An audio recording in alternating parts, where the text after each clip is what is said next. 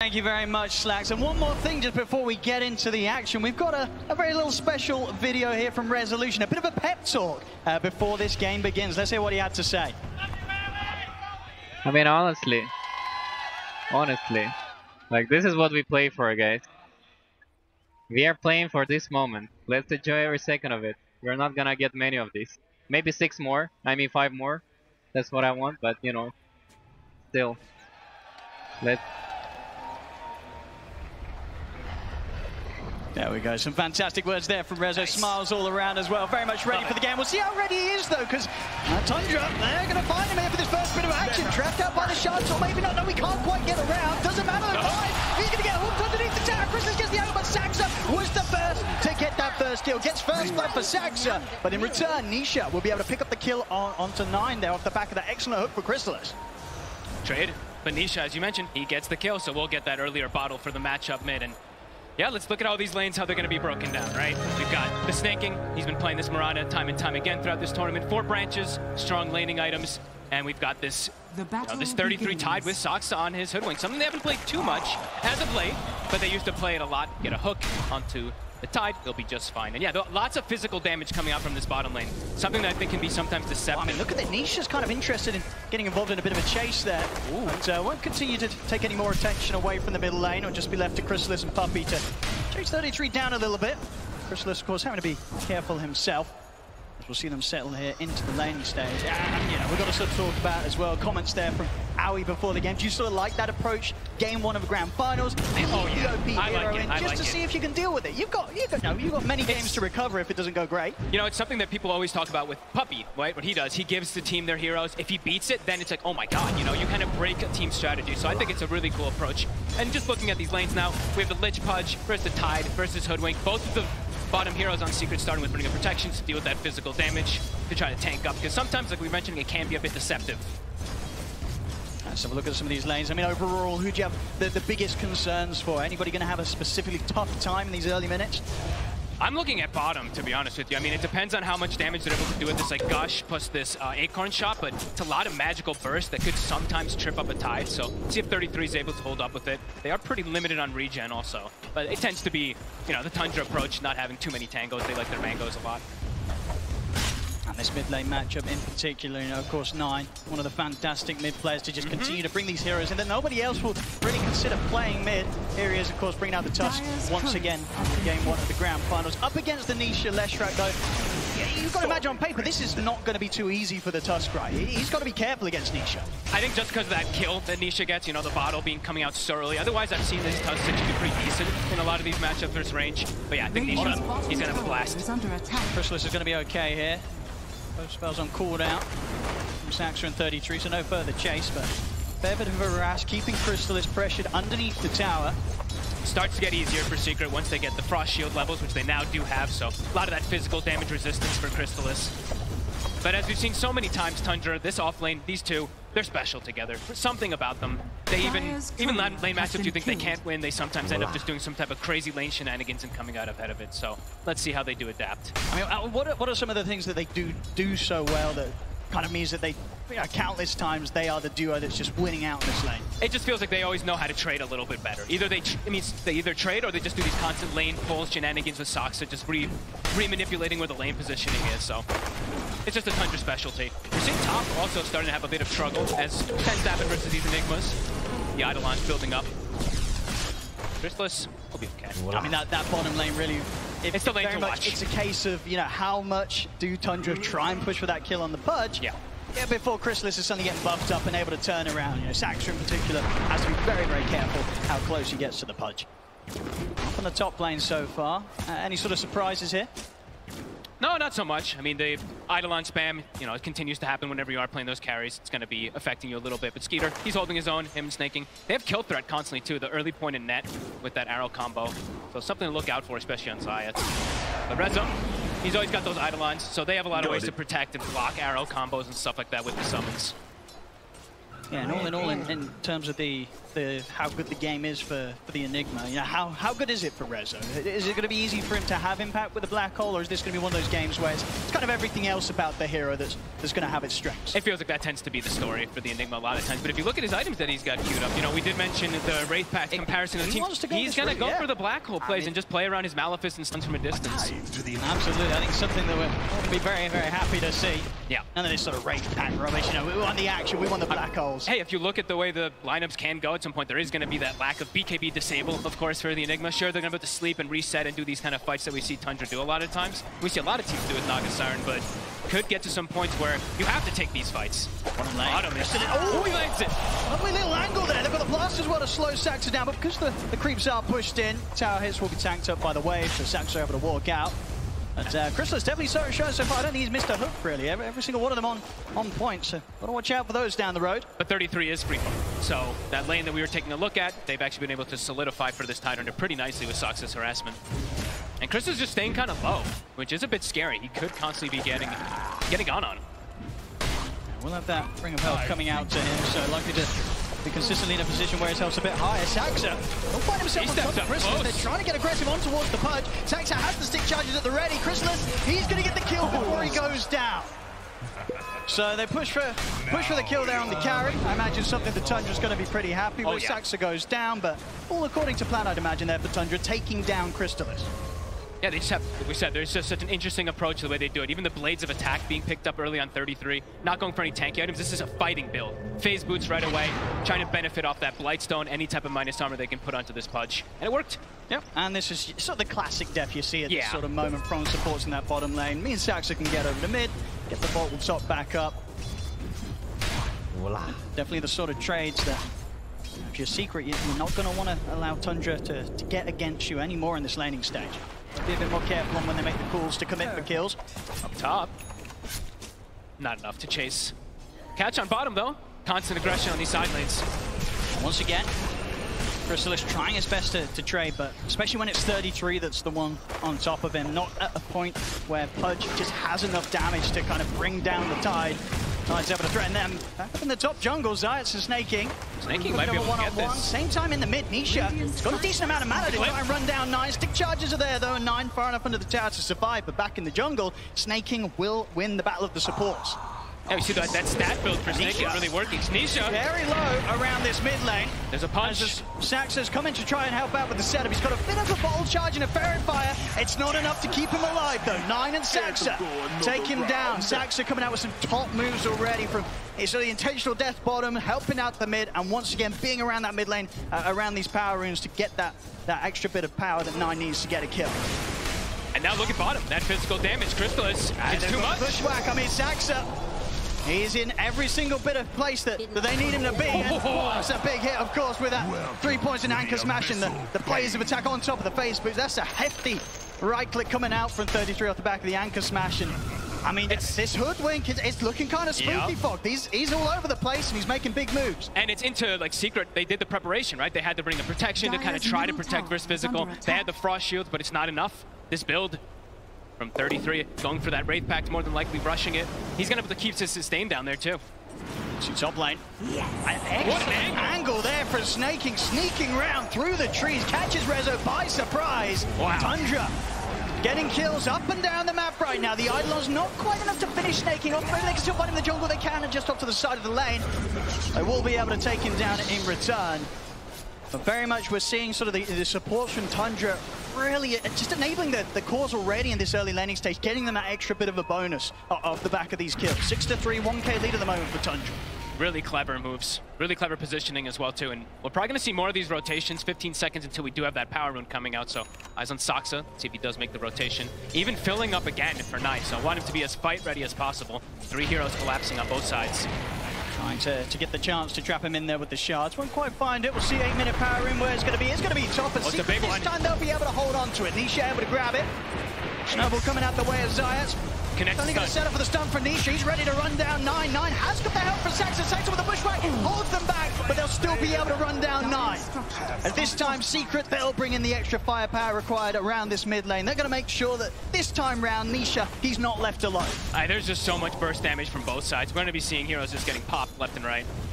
But after the start of the laning phase, it's looking really nice for Tundra. Even though they were up against some of these could be tougher lanes, they've done excellent versus them. The Naga Siren farming perfectly fine versus the Enigma. Even getting that early kill is a big deal. So Secret, they want to start getting a little more active. Early little smoke here from Nisha. Feels to join Zayat and Rezo up top around this point where level 6 is online for the Enigma. Rezo. Black hole if he finds the chance to turn and use it. Nina's going to try to go for it, but Rezo is ready. The 6 is there. Black hole comes out onto the two of them. Zayat and Nisha, they're in with the cleanup. Tundra, they try and make that play. And another one. Now Saxon's got to be careful getting himself back into the trees, back behind the tower, but Zayat, he's still sweeping around. They may still find him. See how much they want to try and search. It's going to be difficult to find him. He's pretty deep, but Nisha, very resilient, continues to go further and further into the trees. They'll catch him as well. 3 dead on the top lane. Tundra that wants to start that play onto Resolution. It was a big risk to Tech. They were really banking on the fact that he was on his own, but he wasn't. The smoke from mid, Secret, they catch them by surprise. Beautiful read, really. After these last few moments, Tundra getting all these moves that are working for them. Secret, they strike back.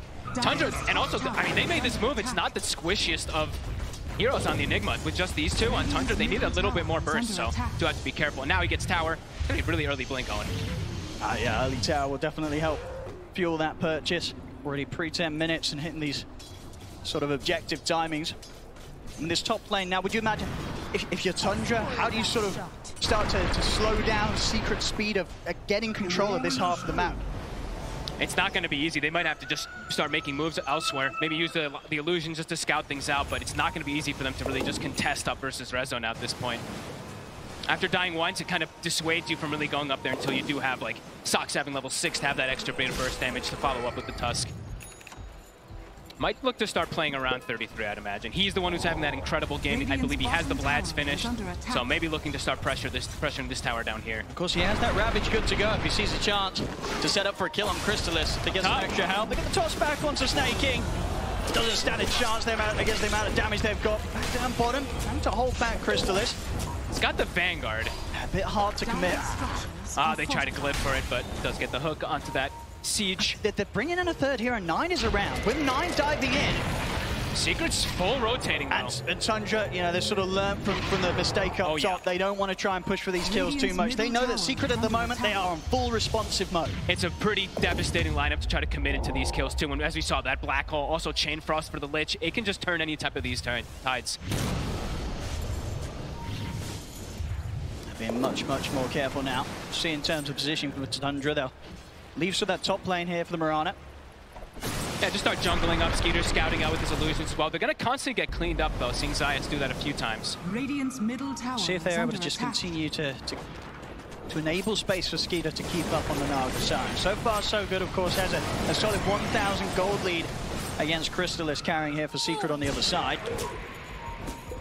Things are close, so as Noto and Seb were saying, you know, the pace of the game for Secret, they probably want to accelerate things a little bit more. Tundra, whenever there's these low periods, they're pretty happy. They're not getting pressured. You're going to see if they can take down Crystalis here with the 3 of them. See what sort of help he gets this time round. It doesn't look like there'll be enough to save him as Tundra. They'll get the kill. They strike again when they know that it's still at this point where Secret, they've probably not got the TPs back up. They just don't have the methods to respond when Tundra time their aggressive moves like that. This Hoodwink seems to just be the specialty, right? This burst damage and getting that 6 now. Radiant structures are should be able to set up for this tower, finish it up. They still have Ravage too, so the threat. Secret, look like they're going to play on other sides of the map. Nisha going to start hitting mid. He pretty much has the Bloodstone done. That's top net worth. Nisha. He's had many of these games where he's been at the top. And he'll have this, the whole match. He'll have this Bloodstone a bit before the Wraith Pact is going to come out too. So we've seen a couple times Tundra, they've counteracted this Bloodstone a lot because you just prevent how much damage it does, you prevent how much healing. So if they do get that timing, Secret could start to take advantage of the map a little bit here. Bloodstone is done, so playing around this Lesh, it's going to be problematic. Tundra might have some issues in these next few moments. They're going to have to bring the Tusk and the Hoodwink maybe into most scenarios just to burst this Lesh down. We're seeing a Secret, they know how strong Nisha is at this moment. They smoke him up, take him anywhere on the map. It's got very outnumber Tundra, they'll have a very solid fight on their hands, no doubt about it. Saxa in good position, the scan catches, by the moonlight. Scan as well catches the Secret rotation. So maybe unlikely now that Secret are going to be able to make this a sort of jump with any sort of level of surprise. Quick turn with the bushwhack, make sure that there's no further jump over towards Saxa, and Saxa immediately ready to turn. They trap Zayat in the shards, sets up for both the arrow and the sharpshooter to bang on target, take down the kill. that burst from a distance. You don't really need to commit too much of anything. And now Secret, their rotation ends up not working, not getting them anything big. Does show that the Bloodstone is finished though, so I think Tundra, they're going to keep tabs of that, sit back, farm a little bit, wait until they have an opportunity to actually catch this Lash when he split away from his team. And Skeeter, he's still doing fine, still loving life. Things are not too problematic, even though he has that death that they had going for the Enigma. He still has pretty good timings on his items. Absolutely, yeah, he knows that when Secret try and poke at the rest of his team down there on the bottom half, this whole area of the map opens back up a little bit more for him. As you can see, the wall control, it's too bad at all for them. There's not any deep vision from Secret around this area, so Tundra pretty happy to continue to hold this area for Skeeter to keep the farm up and stay up there towards the top. Only a couple of hundred behind Nisha's farm. They've got the Wraith Pack down now too, so they probably can look to just fight back into this Slash Strike. They do need to just watch out of the big ultimates that are in there too. The Lich plus that Black Hole. Just need to be careful how far they overcommit versus Secret's pretty tanky lineup. Zayats. As we've seen many times, you've got to be careful how you try and poke towards Tundra. When Nine's around, he's just trapping you in the shards every single time you step up alone. Nisha, taste it. Got that haste rune. We'll see if he's able to chase down anything in return. Nice little sidestep there from Nine. Make sure that he doesn't get caught out by the stun. Tundra's back under the tower, and Nisha won't be getting any kills today with this haste. Unless... I mean, they're watching him, though. I mean, they know that the haste is about to come to an end. Again, some excellent dodges from both sides here. Last minute or so, Nisha making sure the arrow doesn't catch him by surprise. They need more heroes there. If they're going to go for some type of Ravage play, they need to go for those chain stuns if they're going to try to get Nisha. Very tanky, 1800 HP with the Bloodstone. And as you say, that is the thing as well, though, for Tundra. If they try and play with their ult Secret, they'll very much be ready to respond with their own ultimates. Both teams having huge team fight ultimates to drop. We'll see in the middle, Nisha. It's the time again, he's on his own. They have Bloodstone charges, but Tundra, they're just able to blow him up. A bit of a rare situation there where Nisha was alone, and Tundra, they make sure they don't miss out on the opportunity. And they make the move immediately, and nobody else is around for Secret. No, he didn't have any help, exactly. And they dropped the Wraith Pack down, so there you see, even though he popped Bloodstone, he has all this damage coming out. It's actually not that much damage, nor that much healing. No cares if they're going to commit Ravage there, it's perfect. Should be a free tier 1 tower, I'd imagine. They have put the fortification. We'll see if Secret try and force a fight. There's still 10 seconds, no Nisha. Look at the vision control as well, too, from Tundra. They have Ward on high ground, kind of watching everything right now. And they're back off for now, respecting the fact that Nisha soon to be back up. But the damage certainly done to this tier 1, incredibly low. Next push will take it off the map.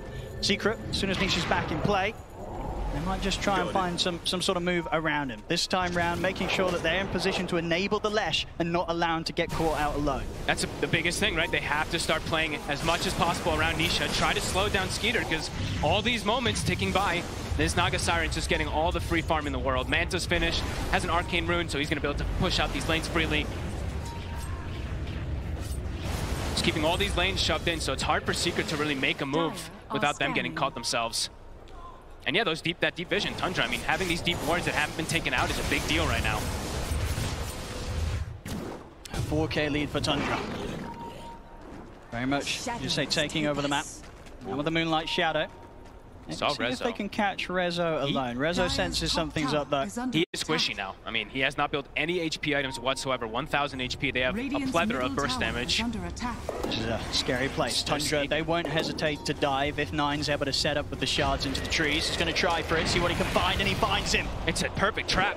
I'll get the bushwhack in as well. Rezo getting taken down behind his tier 2 once again. Nine just continuing to be bang on target every single time with these shards. And this is pain. I mean, look at the moments. 5K gold lead now. Crystallis, he hasn't been able to find much of anything after the laning phase. They're making all the space in for Skeeter, and they're getting kills out of it too.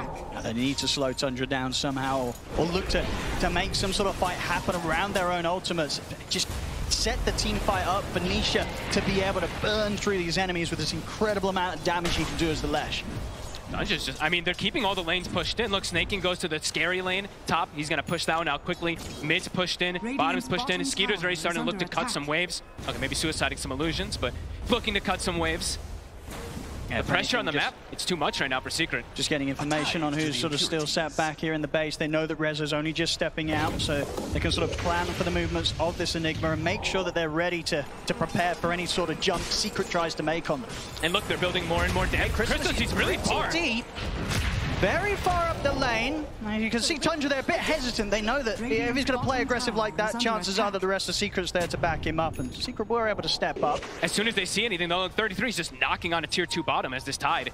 Getting close to his pipe as well, so all this damage mitigation for the Lesh. I mean, it's starting to get online. Yeah, the amount of pressure that Tundra can apply, something that we've seen them always had the power to do with the drafts they normally enter in with. 33's Tide just being able to sit down here, Skeeter able to split the map up with his illusions. It's just a whole lot of everything that Secret's having to deal with right now. Tower's just continuing to get hit. 33, he just knows he's free down here because he also has that ward backup. He has Skeeter near him too. Tundra playing the map beautifully. And yeah, they built it. They got that shard early on Soxa, so that burst damage that we were talking about, they're gonna have so much of it to be able to take out this Lash, to take out that tanky Pudge. And yeah, lanes are already starting to get cut. There's already a Naga Siren problem. You very much see it in the net worth, and indeed so far, Secret not really being able to use the power of the Pudge. You know, Chrysalis still very much behind here in the farm, and we see underneath the tower, Tundra will start poking at him, getting him pretty low. Chain Frost will be thrown out, but not too many bounces at all, and 33's ready to go back in onto Chrysalis. Secret, at this stage of the game, they can't even protect that Pudge underneath their own tier 2. Rezo jumps forward, they're looking towards 9, but 9 is forced down to the side. He's going to be able to step away. See if they can continue to try and get any further catch. Zayas will be able to get the toss back onto 9, so they'll take him down. But look, very much, it's such a struggle here as we're seeing for Chrysalis. Yep. Under tier 2, Secret, the rest of his team pretty close by. They couldn't help him. And they need to get more. Tundra, they're ready to try and pick more kills out of this here as they head into the jungle as Secret. Catch out puppy, ravage for 33. Puts an end to the life of Zayat, and Nisha has to step back. It's just him and Rezo on the retreat right now. Rezo? See if they can get any further setup. Rush from 33, sharpshooter hit coming in as well. Respawns will be there for Secret. Chrysalis back in action. Tundra, they won't push their luck. They know that they're maintaining this lead. And as we've seen time and time again, once they get that lead, Tundra, they very, very rarely throw it away. Especially if they have Skeeter on something like this Naga Siren. I mean, he's been absolutely free the whole game. He's got the Orchid, he's on his way to the Heart, and it feels like there's going to start being some really big damage issues on Secret. And the map just continues to be pressured everywhere too, right? Tundra, they're forcing so much bottom. It's like 4 or 5 heroes of Secret having to react to this. Meanwhile, Skeeter's just, he's loving life. Plan is being executed perfectly by them. And for Secret approaching into any of these fights, like Zayat, he still doesn't even have his Blink Dagger yet, so him being able to jump in, get some type of repositioning, getting some fight advantages, it's not easy. Rezo is the one with the Blink as the initiator, but as we've seen time and time again, he's just very squishy at this point. He'll just die if he goes in. It's not easy at all for him to find the chance to get these black holes off, and especially before he has that BKB done. And pretty much impossible if Tundra, they turn up in numbers. And look at this approach from 33. You know, we were talking about damage mitigation so much. It tends to be a big thing that Tundra's going for. The pipe, the Wraith Pact, and he's even queuing up a Mage Slayer. So really cute approach. How do you fight through this? Pudge and Lesh, right? Completely reliant on that magical damage. So if he just gets an Anchor Smash, if he gets that Mage Slayer applied on them, how are they going to be able to bring down the targets? Especially that Naga Siren, who's gonna have this Heart pretty soon. Each passing moment here, each minute, Tundra it's getting further and further ahead. Very much feeling the control they have on the game this early on as well. 22 minutes in, 8K lead. Yep. And they even have, you know, 9. Oh, we got the Orchid coming out. We'll be lucky to find an Illusion Rune. He'll be all right. And yeah, they also have 9, who's going to be going for his standard Tusk build. He's going to be that straight physical damage burst also. So they have kind of everything going for them here to be able to take down, focus fire the Pudge, focus fire the Lash, reduce their damage, and take objectives. Yep. That's the other big thing too. It's going to allow them to get Roche a little bit easier and push those towers. It really very much is a case of, you know, even through that Bloodstone heal, Tundra, they will kill Nisha so quickly. The Secret's response, it has to be immediate with their sort of counter initiations in terms of the black holes and such. I mean, it's 22 minutes and there's only 2 Flesh Heap stacks. Never a position you want to be on the Pudge. But Chrysalis, he's got Ags done. Let's see what he's going to be able to do with this. So around the mid there. Looking towards 33. This is not an easy kill. He's very tanky. Very, very tanky. And oh my God, okay. There we are. I mean, they have to. I don't think they're getting that kill if they don't then. They got it before he drops the pipe, before he drops the Wraith Pact. So sure, I mean, getting him off the map is That's the only way they kill him. Yeah. They've got to do it quick, they've got to do it safe, they've got to use the black hole in situations like that. I'll take him off the map, and it will at least sort of give them a bit of peace here, maybe for the 30 seconds. knowing that Tundra, they won't have the tide for the fight. But nonetheless, though, Tundra, they're still that farmed that they'll definitely still go for a quick kill. Bottom. Tide or not. More than enough damage, probably. There it is. And some Deso stacks for 9. See Lotus now done as well for Nisha, so a little bit of an extra way that he can try and prepare himself for the fight. Give him a bit of a better shot of not being blown up. Some of the targeted abilities from Tundra. Yep, be able to protect him. Also, if there's like a snowball, he can even get inside the snowball if they play it a little bit perfectly. He can also dispel the boomerang buff, or debuff that is, which amplifies all that damage. Nisha? This bottom tier 2 is so scary, surely. Here for Secret, unless they can ensure that Tundra put off from diving, and they will get back. Christmas, he hits the hook. Grabs back 9 before Skeeter's able to do anything to save him. And sort of frees the rest of Secret there with the song. So a good catch onto 9 there. Secret coming in with some level of response now to the moves from Tundra. It's definitely not as smooth sailing as it has been for the last 10 minutes. Secret able to slow them down a little bit by bit. Yep, and now they have the blink on the Tiny. So an actual initiator rather than just forcing Rezo to be that one to jump in with Black Hole. Getting themselves back on the map. Every time they do kill one of those heroes, it feels pretty massissive, at least for Secret, but Tundra doesn't seem like they care too much. I mean, it's just the Naga Siren, right? You know, Skeeter, he doesn't care if he sees a hero or a teammate die every now and then, wants a minute just one off on their own. As long as he's still hitting the creeps, he is happy. Top of the net worth, and indeed with his heart, you can see Skeeter. Him and his illusions, it's not going to be easy to deal with. Sort of the main way to deal with it in terms of the Pudge and the Leshrac. We know that Tundra, they can kill these heroes. As underneath the tier 2 mid, they're looking towards Chrysalis. Skeeter, he's ready to commit in. As they go right in on top of him, Nisha will turn up for the fight, but not able to make any sort of move in time to save him. Chrysalis goes down. And you see 33, he's ready to just waltz right underneath the tier 2 as well. Zayats will jump over the toss back. Chain Frost. They are getting 9 pretty low. He's able to get the snowball off in time. Ravage there for 33 ensures that 9's got the space to step back. As Zayats will fall. The bushwhack from Saxa finishing him off. Secret trying their best to deal with this team fight. These dives, this aggression that Tundra is performing.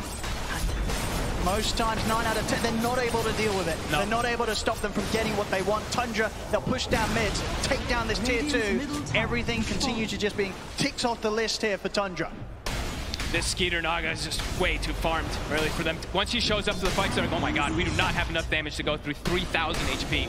It's going to take them quite a while, and it's into Wraith Pack, and it's into Pipe, and also we saw our beautiful observer point out an extra cloak purchased up. He is going to be going back for the Mage Slayer, as we mentioned. He was queuing up Blink for a moment, but yeah, just really looking for all that damage mitigation, making sure that Skeeter will probably never go down unless he gets caught by absolutely everything. So for Secret, next few moments, pretty difficult for them to look for these fights. Multiple Blink daggers. You see even Puppey gets a Blink. They need any type of follow-up. They need the big burst, right? If they catch 1 or 2 heroes in a black hole, they need absolutely everything thrown on. That's a lot of weight on Resolution. It is. He's got to do something incredible. We get the toss back here on a Snake King, but Puppey's low. Rezo's going to use the black hole. Only on 1. Catches Snake King though, and the song's out. Tundra, they're able to reset the team fight. Puppey goes down. Zayats also to fall. As they'll lose Snake King, but they get to, once again, Tundra just proving at this stage to be almost impossible for Secret to fight into. Tough position to use Black Hole. Pre-BKB, even to all these stuns, into Song. I mean, he must be close to the BKB, right, Rezo? Getting closer. I mean, he bought the Shard, he bought the Lens, so he has delayed it quite some time for himself. And Tundra now, they probably are like, okay, well, no Black Hole. We can probably look for Roshan. Straight to Roshan, indeed. They know that there's going to be no chance of Secret heading out to this area of the map. And they kill it fast. With Riptide, with Deso, with Gush. See all that minus armor coming into play on top of the Orchid. Secret, they are reacting though, bringing 4 heroes. Scan is going to catch them. See if they can get any sort of fight going here. It's not easy, there's no Black Hole to rely on. They're still taken straight into the fight with Chris as he walks forward. Snowball's going to be there for now, gets them over towards Nisha. They're trying to step back though. Nisha getting off a good amount of damage this time. See the sharpshooter comes in, takes down Zayats. Chrysalis trying to stand his ground with the dismember. They force 9 back to safety. Roshan falling low. Chrysalis also having to back away as 33. He's trying to finish off the Roche. Puppey and Nisha, they're stepping into the pit as well, but 9 heads in Snowball. They get the Ravage off the Sentai. Rezo tries to jump in to steal the Aegis, but 9 only picks it up. 3 dead on Secret. They'll take the Aegis quickly out the hands of 9. But Secret, they're getting chased back away from the pit. Very much felt like a bit of a last-ditch attempt there from Secret to try and stop Tundra, but they couldn't take the fight around the Roach pit. It's 4 dead, 9 continuing to chase. We'll see Puppey able to blink out just in time. It's a good fortune that he has that item there. I mean, it's wild how much damage is reduced there. In most situations, if there's not a pipe, if there's not a race so pack, clumped up and they just still didn't die. Look how much they only. I'm saying only because when we've seen these Pudges on these Leshes, when they're able to stick on targets, 3 heroes inside that, you would probably see some 10,000 worth of damage or something. But look at this, the damage mitigation completely protecting everybody there. Secret, they really had to go all in to make a move like this, and they certainly do. They go straight into the pit, and of course, having to try and fight. Rezo doesn't have his black hole back up. Look at the micro too, right? The Wraith Pack. Look, he pops it and sends it up north to kind of hide it away from everybody. So Secret, they're panicking to try to kill this thing, and meanwhile, they're all just dropping lower and lower. Yeah. Great plays from 9. The Snowball initially to dodge the Chain Frost with his team, and then Snowball to kind of guarantee that they can get up that Roshan. Beautiful plays from Tundra. Masters of the team fight. They are seeming unstoppable here so far in this game. 18k lead. And it's also, you know, Ravage, it wasn't up until that exact moment as well, too. Stepping up in the mid, they've got the arrow connection. He's already used the Bloodstone here. Look at the Lotus Orb up in time. A little bit of safety in his own Snowball, but it's only going to tear him far away from the safety of any of his teammates as Nisha will get slowly but surely taken out. Puppey as well to fall. Zayat's caught out by the net. It's going to be 3 dead on Secret. We'll see how much further they want to play this one out. It is Grand Finals after all, but this game 1, it just looks like there's very few answers at all to what Tundra's doing right here. And it's versus that Lesh. They gave the Lesh. They had an idea, they had a concept, and it's working beautifully. Radiant structures. Full control of the game. I mean, 33. As they, you know, how we ended it at the end there. You know, talking about how important the Tide is, how good he is on this hero, and we're seeing it 4-1 and 15. Even without the Ravage, we see the effects he's able to do from start to finish of this game. Radiant's middle barracks are under attack. Of course, Tundra, we've seen many times before in the games that they play, when they have this sort of lead, they'll ever so careful not to allow any opportunity for it to slip away from them. So they'll back off from the push for now. Interesting to point out also, Skeeter did buy the shard as well. So feels like they're really understanding this. Limit the damage. You know, this is going to heal for 40%. They're reducing the damage that's coming out from the Pudge and Lesh. So how are they going to kill these big beefy targets, They have to catch them split up. But as we've seen, it's very few situations where Tundra, especially at this moment of the game, they choose to sort of fall back into positions that allow them to get caught one by one. Always playing around each other perfectly. Hook. Trying to get a first 33, but he has got the Ravage. Pop it, and now there's the jump ball. 9 just straight in, takes him out. Rezo, he has got the black hole off onto the 2 of them, but do they have the damage? Chain Frost out, the BKB's already out from 9 and Skeeter. It was a nice 2-man black hole, but there wasn't any follow-up, and now Tundra, it looks like once again, they're setting up for the cleanup. They've got the catch on Tanisha. Bushwhack will trap him against the tree. The arrow for Snaking keeps him locked down. He'll try and step back, but Tundra, the 4-5 of them, chase him down. He'll go for the TP out. He won't make it. Everybody dead on Secret. Tundra, they're ready to resume pushing down the mid. Radiant's middle barracks are under Just attack. seems like they're just way, I mean, this time they're way too far ahead, but they're always just, like you mentioned, everyone's always playing around each other. This time, Ravage is at the ready, 33 not even coming close to dying. And now they're all full health because Skeeter pops a song and heals them up as well. Tundra. We'll see if they go for one more fight. But that one more fight for Secret, once again, will be lacking the big ultimates. Black hole, of course, used by Rezo there in an attempt to get something going, but really with the BKBs that Tundra have, if they get it off beforehand, then there's absolutely no chance of Secret killing these cores. Top tower is under attack. 30k gold lead. I mean, full item for each hero pretty much coming out now. This is just, it's not a position where we've really seen any teams be able to turn things around when they've been against Tundra in particular. Especially Tundra get this sort of lead against you, it very much is over, unless something incredible happens. Especially when they have this Naga Siren, really. They look to be amazing. These illusion carries in particular for Skeeter, right? His CK, his Naga has been a pleasure to watch. In Secret, they tried to set that pace early game, but almost never in this game did they actually have a lead. The gold was always actually pretty much in favor of Tundra. Tundra smoked up, and you can feel it. They're ready to go for the finisher here. Puppey blinking in. All right, walk it down mid. Trying to catch the creep wave or something. Trying to get some sort of a distraction, you know, take Tundra away from the push. But buying some time. The waves are all in though. See bottom there, Nisha. Might be in a bit of trouble once again. We'll see Puppey coming with the buyback, but that sharp shot there from Saxon, nearly finishing him off. They'll go with the snowball over towards Crystallis. Chainfrost comes out from Puppey. Crystallis commits it with the BKB onto 33, but 33 is just so There's no damage. He barely cares at all that this Pudge is on top of him. Another hook from Crystallis will catch on, but 33... Oopsie. It wasn't the cleanest combo, but at this point, Tundra, they don't even need to hit these combos. They'll just back off and reset. Not the Ravage into Song that, you know, a sort of blow away secret, but they can afford to mess that up sometimes. They got a 32k lead. Look, we don't need it. It's fine, you know? Do have to watch out, though, as we see Black Hole back up in 10 seconds. It's going to have to be a 5-man. Even then, I don't know. Doesn't even feel like they'll have the damage anyway. It's got to be a 5-man, and it's got to catch them before they press BKB. Yeah. And before Wraith Pact or Piper down.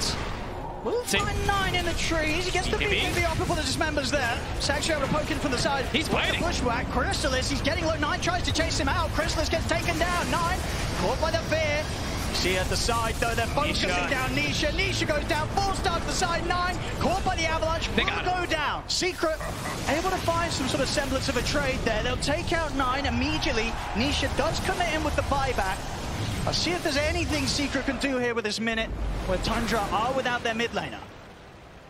Nisha can never walk up. He just walks in, gets fully focused from everyone on Tundra. And another item coming up for Skeeter in a moment. My goodness. More heal prevention, more damage reduction, etc. Scotty's going to be coming out also for this Naga. Extra illusion as well with the level 20. Yeah. And illusion rune found us on top of that also. I expect us to continue to just see all 3 lanes push right up to the base of Secret. Secret are going to try and find that what needs to be an immaculate team fight, 5-man Black Hole. It's just going to be so hard for them to do it anywhere outside of the base. Leaving this area of the map, leaving the, you know, the some sort of safety at the high ground, it's just so tough against what Tundra's doing on the map right now. Tundra's on cruise control. Look, Snaking's even got boots to travel on the 5 Mirana. Nice.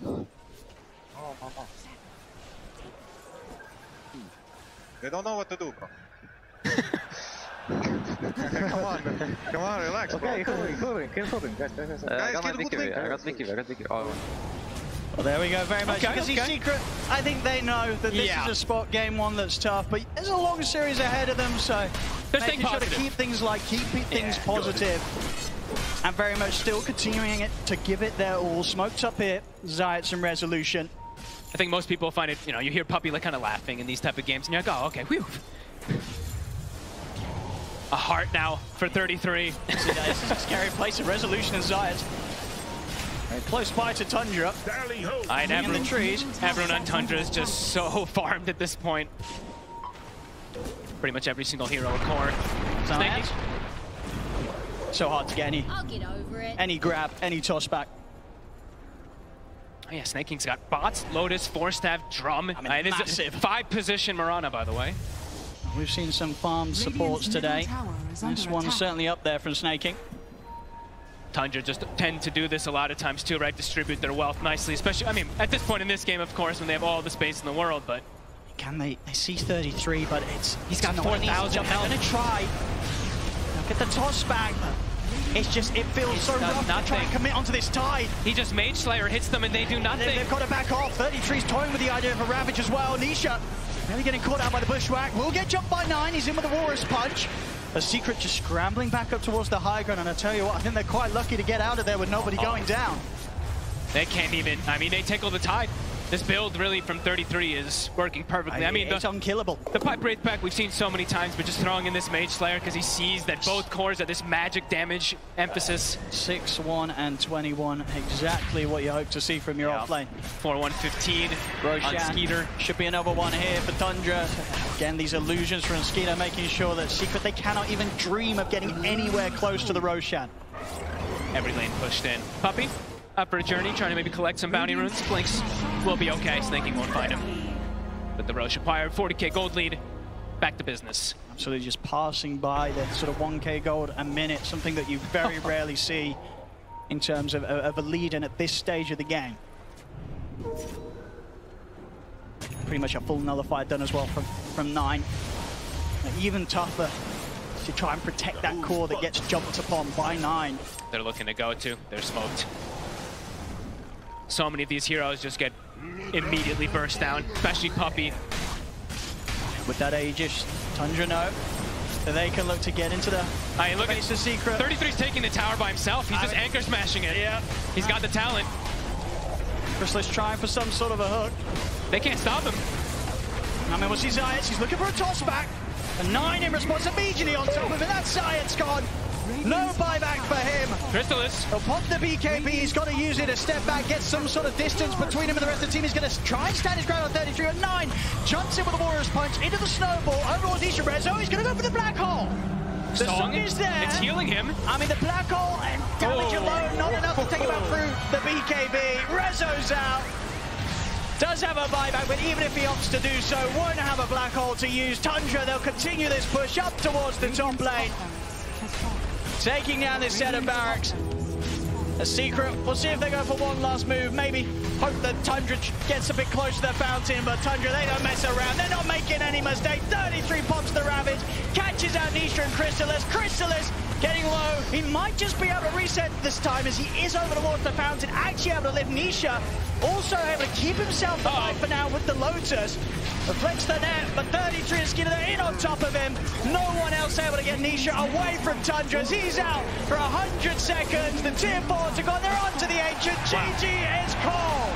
And Tundra, they take this game 1, and my goodness, they take this game 1. This was not close. Tundra in full, complete control. I mean, it felt like after 10 minutes, Secret, they didn't have a chance at all in this one, Bog. It felt like even from Slacks, yes, we're ready to go here with game 2. Secret versus Tundra. Let's see if Secret are able to fare a little bit better, because that game 1, it was a rough one. Tundra coming out all guns blazing and being able to take that first map against Secret. I mean, overall, we did hear, of course, towards the end of the game, Secret, they were able to keep spirits high. We had a lot of positivity from the cons. Sure. Exactly what you need right after, towards the end of a very rough start to the grand finals. Yeah, and I like the, the big pivot that they made this game. Rather than looking to chase heroes around, looking to try to catch Tundra, which seemed to be one of the biggest problems for most teams this tournament. They're the ones who is going to be forcing the issue and forcing Tundra to kind of react to them. So let's see if that works. We see right away, Tundra, they go for this level 1 smoke play. Incredibly strong level 1 with the Marcy, with the CK stun to chase heroes. But we see the Secret prepared. They had this early ward placed on top of their outpost to see immediately when smoke broke. So prepared for that early game. And we'll see how well, Secret can deal with some of the more different heroes that Tundra are bringing into the fray this time. Eyes are going to be on 9, see how much he can do. Oh, that is annoying. He's going to be able to get a bit of damage down to Crystallis as he tries to get towards his lane. He knows he has no risk. He's playing versus Chen in the lane, so you can easily go for these type of pressure plays, give 33 that first few creeps advantage. I mean, so this mid matchup as well. We're seeing 2 sort of greedy heroes here, the potential to really become the carries for both teams. The Morphling versus the Arc Warden. Anything exciting to come out of the laning stage? Is just going to be a trade and farm, or do one of these heroes have to be more careful than the other in this matchup? Probably a trade and farm, maybe 9 slightly ahead if anything, but no, I'd say mostly just a trade. We've seen Nisha and just Morphlings in general. With the new skill build that you can go, you only have to put 2 points in attribute shift. You're able to prioritize having more points in adaptive and waveform. You're able to secure CS constantly, so I'd imagine Nisha does do just fine. Looking at top, this is probably the more exciting lane, I would imagine, to look at. The shards, the stun, Flesh, constant kill threats onto the Phoenix, maybe even onto CK. Bottom lane. Those sprays are stacking up, but damage from Saction 33. It's enough to burst through Crystallis and take him out. She's going to even give a bit of a chase down onto Puppey. He might go down too. Finish him off as well. Saxon will be ready to dive in under the tower. It's the lane starting off with a double kill for 33. That's not something you want to see if you're Secret.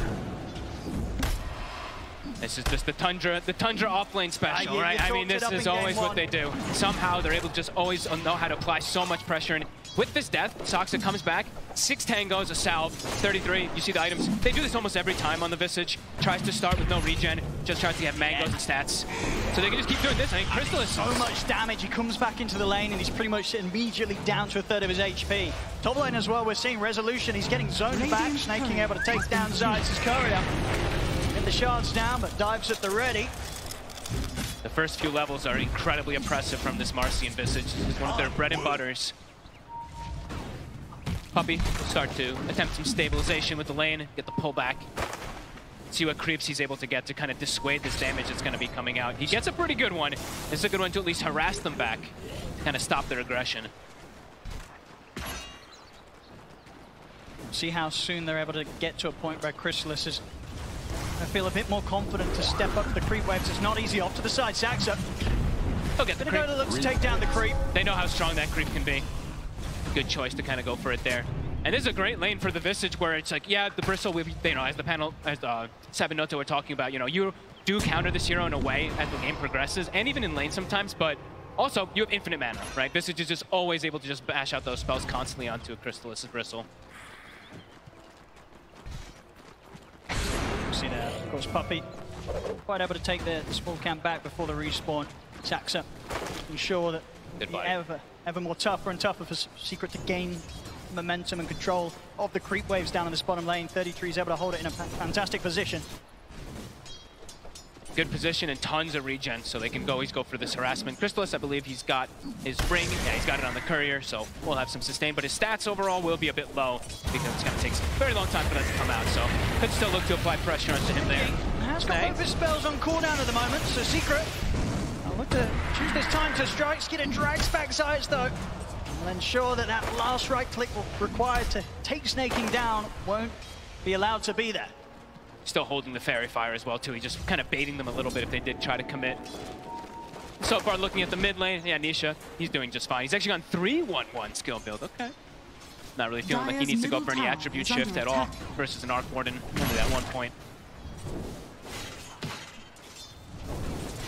And on this bottom lane, Puppey in particular has to be very careful. I mean, Chrysalis as well, honestly. With the sidekick, with the rebound, full sprays are stacking up. Good God. At this stage, with the lead that they've already managed to get against the Bristle, it very much seems that Marcy and Visage, they can kill that Bristle before the quill sprays become too much and he starts killing them. They know exactly when to push it, and they know that they can get away with it. It's just like last time, right? When they have this Tide plus this Hoodwink versus that Pudge. This time it's Visage with Marcy. Heavy physical damage, Blades of Attack again on 33. Same build he's gonna go as last time. Not the phase boots, but of course just Wraith Pact, high damage. I mean, how do you sort of recover from the state of this bottom lane? And it feels like one more death from Crystallis down here, and it's going to be very, very difficult to bring this lane back in Secret's favor. I like that he bought the raindrop. I think that's a good, at least, attempt to be able to, you can get a trade kill probably with those quills that we saw Saxa drop low. Just any type of small stats, any type of small survivability will help. His ring, he's still sitting behind the tower. He actually hasn't brought it out to himself. He will in a second. I think the scary thing as well, of course, is from Saxa, you know, having a good start down bottom with the levels that he's going to be getting in on him. You know, the other lanes, they've got to be prepared as well, right? The perfect hero Marcy to have high impact at any part of the map that happens around these tier 1 towers early. They've got to be prepared for Saxa to turn up and turn things around, just like he was doing in game 1 as in Hoodwink. Bottom lane. Another jump over towards Puppey. Puppey and Chrysalis try and stand their ground, but Puppey goes down. Chrysalis might have a chance to chase Saxa out this time, as Saxa, has he got any further options of getting away? He doesn't, so Chrysalis finally finding a bit of action going in his direction. Honestly, maybe that's the way you have to do it. Just Puppey has to sacrifice himself. He has to be the one to just soak those soul assumptions for Bristleback to just get this type of trade. Otherwise, yeah, definitely seeing a bit of problems. But Chrysalis, once he has Vanguard, he'll be able to at least stay down here a lot easier, and he's getting pretty close to it. As we can see now, despite sort of the deaths that have occurred down on that bottom lane, Chrysalis, he's pretty much keeping straight even with the farm that Skeeter, you know, carrying for Tundra on the other side. The map is getting as well. Yeah, pretty much Vanguard is going to be done, so should be a lot safer. And Puppey, he's going to start getting some levels, so he's going to be able to actually protect Chrysalis. We see him grab some magic resistance and also just a little bit of extra damage. So that actually would help a lot. That little bit of cloak aura that's going to come out could protect Chrysalis enough. Let's see. See if Saxa 33 can get away with this, but now with the levels, indeed, at this stage, it very much feels like it's not going to be nearly as easy as it was for Tundra in the early minutes of this lane to take down the Bristle. Chrysalis, whilst there's been a few deaths here and there, he's got through the rough bit of the lane. But Visage level 6 already. That is pretty massive for 33, having it this early on. The flags is going to be at 2. Snaking. Caught him in the shards. Nisha, he'll look to step over and finish off the kill. He'll get it. Zayas should go down into the spark rate. So both mids able to take a kill out of this one. 33's here. He's turned up with the familiars, ready to chase out Nisha. Nisha's got a fair few one charges. Only a level 1 shift. Put back up, he can't. The burst is there from 9. It ends up being a double kill for the mid-arc warden. And they do punish him for having level 1 attribute shift, right? Maxing a waveform, having 2 points in the adaptive. You do see that they're actually able to get that damage come out. And all that is because 33 hits the 6 so fast down bottom. He's able to come in, and of course the timings that are enabled off the back of that is pretty huge already. The completed Midas out onto 9. Wow. He's able to get this, started very, very early on. Beautiful. As he's going to be making the money. There's every reason to believe that unless Secret can make any moves to find this Arc Warden, 9, he's going to start shooting far, far ahead of anyone else in this game with regards to the farm he'll get. It feels like it could get to these points where maybe the CK pick is kind of this distraction, and this Arc Warden, he's going to try to transition hard into that real carry for his team. Other good thing about the double Midas, as we saw there, you automatically get 2 neutral items. It's actually very nice when you're able to get it this early on 9. Dire's top tower is under attack. And now they're actually, so look at this, bit of a dynamic change. Yep. They're going to put the Visage mid, have him match up versus that Morphling, and they're going to send the Arc Warden for the time being down bottom. So top lane. Trying to go for snaking. They do connect with the stun. Nice play. Secret. They get in and take him down, and will in fact see Tundra sort of bail out from this top lane. Give a chance for Secret to put some pressure on. And likely with the TPs out, probably not going to be an area of the map that Tundra will look to hold on to. I mean, we did see this, of course, last time round as well, right? Game 1, 9 minutes in, Secret, they get this good timing on the tier 1. Snaking will turn back up. See if he's able to do anything on his own. He has to be very cautious. Secret still with 3 members around, looking to pressure on this top lane. He's just soaking, it looks like. Just trying to soak up any of that bit of experience. But the fact that this has happened twice now, it very much seems that Tundra as a team, they sort of make the call to just not put any resources into holding that tower. Just let it go. They tend to be, that extremely efficient team, as we hear lots of players talk about. Very frustrating to play versus Tundra because they know how to dodge these plays, dodge the aggression, trying to make as little mistakes as possible. Another neutral item, of course. And yeah, giving Soxon now some levels too. So distributing that wealth, top 2 net worth, and the CK Skeeter, he's hero. He jungles just fine. He's going to be able to keep his pace up and probably look to do what he was doing anyway last time, is still look to connect top, use Phantasm just to farm, kind of acting as this pseudo Naga Siren.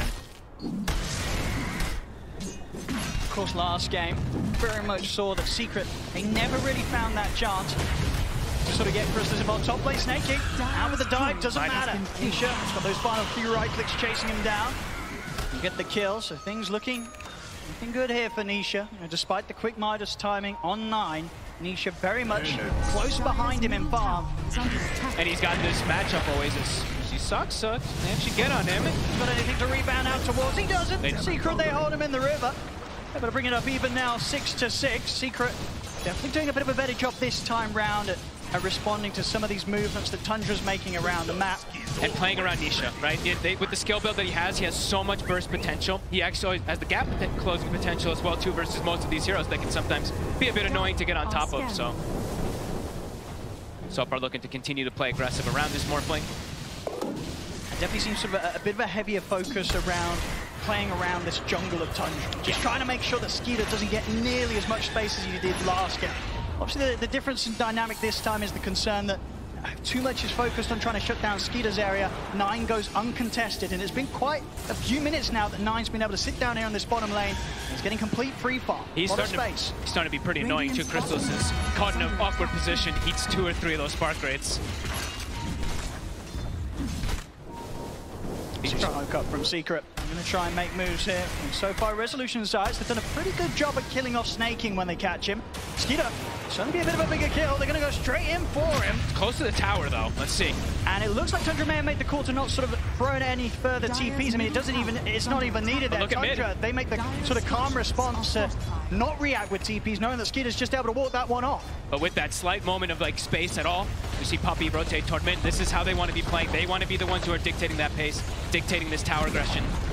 But we'll be able to claim this one early. Nisha, he's almost got his Dragon Lance also finished up, so very farmed so far on Secret. And they're also, in the meantime, I saw they are starting to stack Ancients a little bit too, so making sure they do have that condition for the Bristleback to continue getting that increased farm.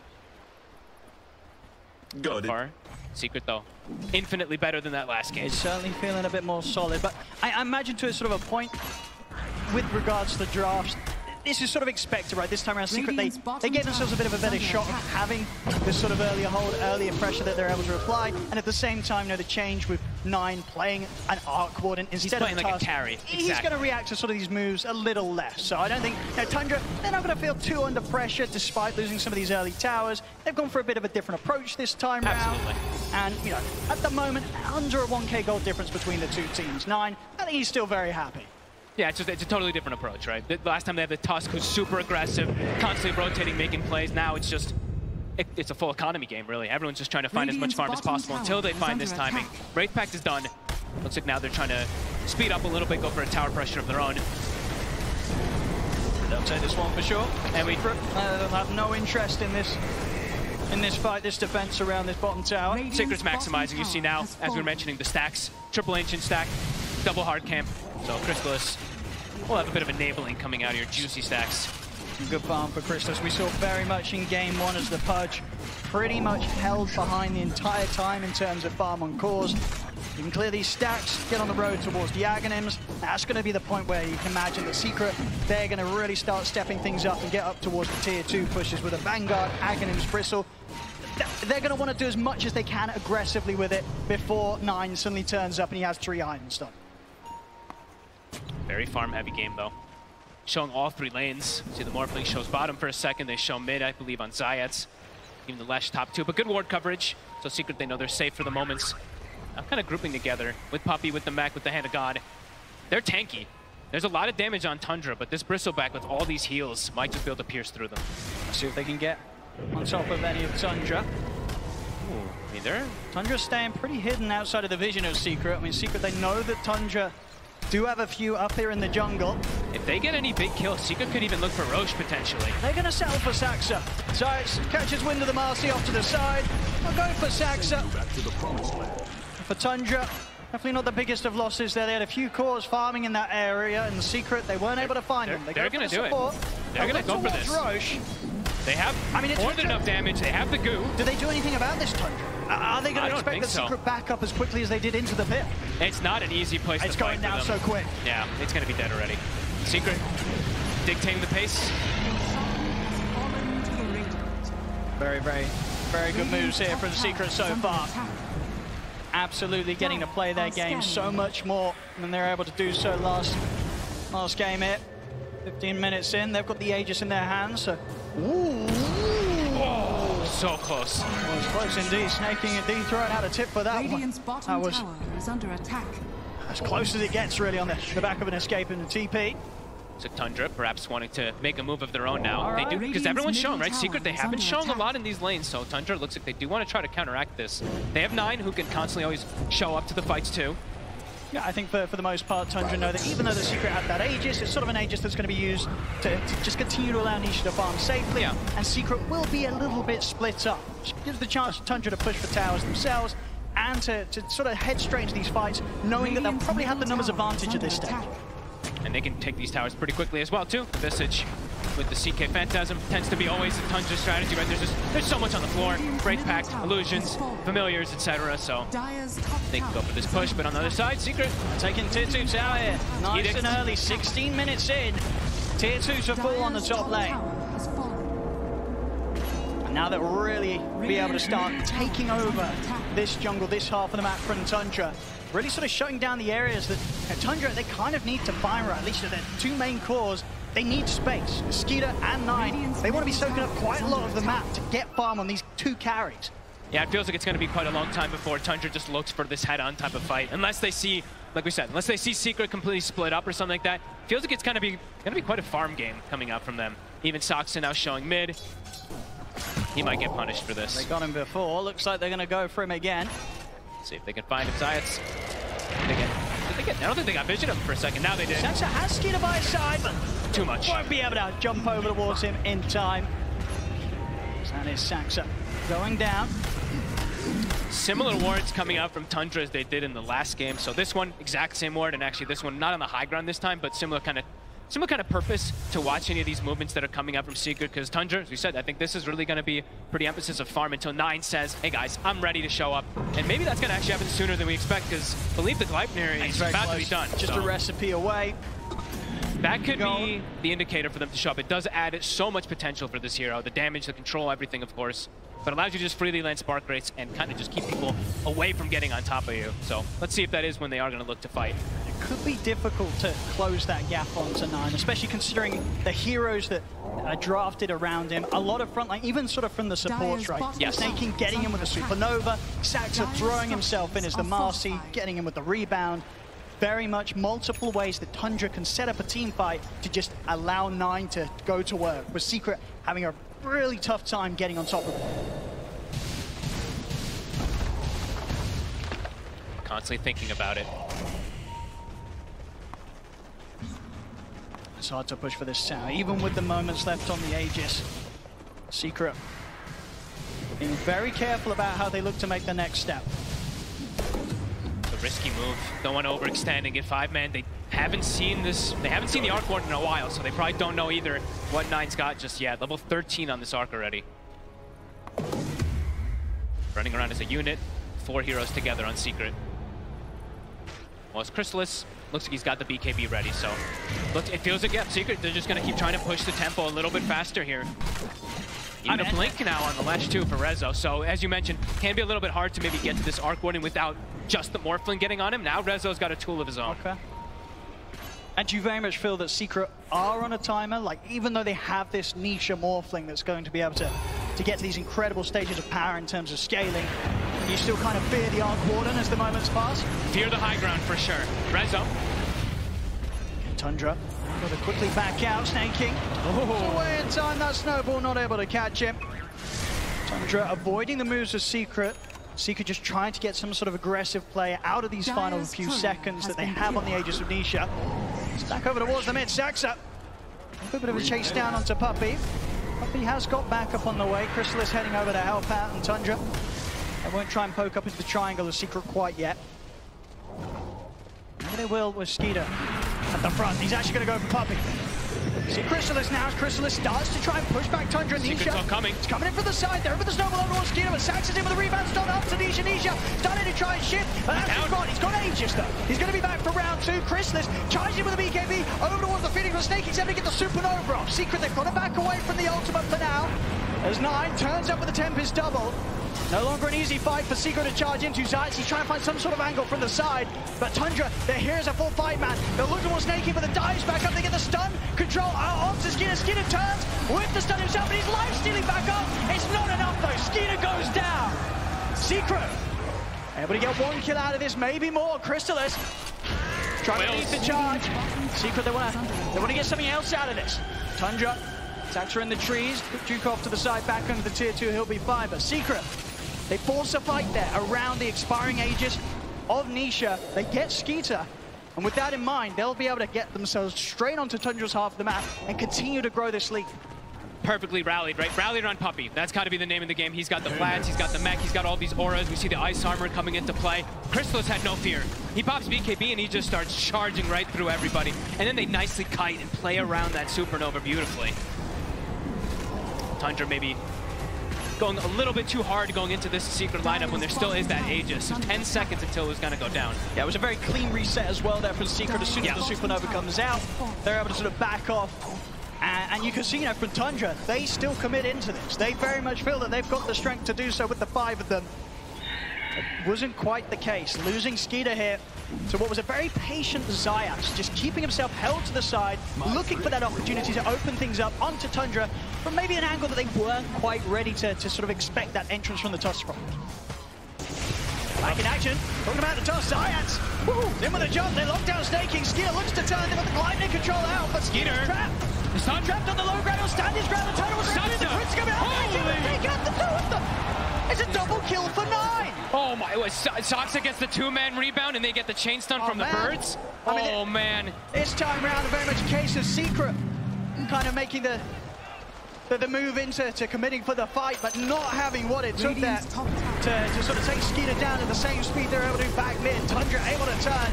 And immediately off the back of taking down those two cores, they'll take the tier 1 tower. They're closing that lead. The Secret were building. It's back down to sort of straight even here on the gold. It's so much sustain that comes out really from Tundra's draft too. Their Vlads, their sidekick, everything coming to play. I mean, look at Skeeter. I mean, watch his HP. I think a couple of nice armlet toggles there as well for Skeeter, very much keeping him fully in action.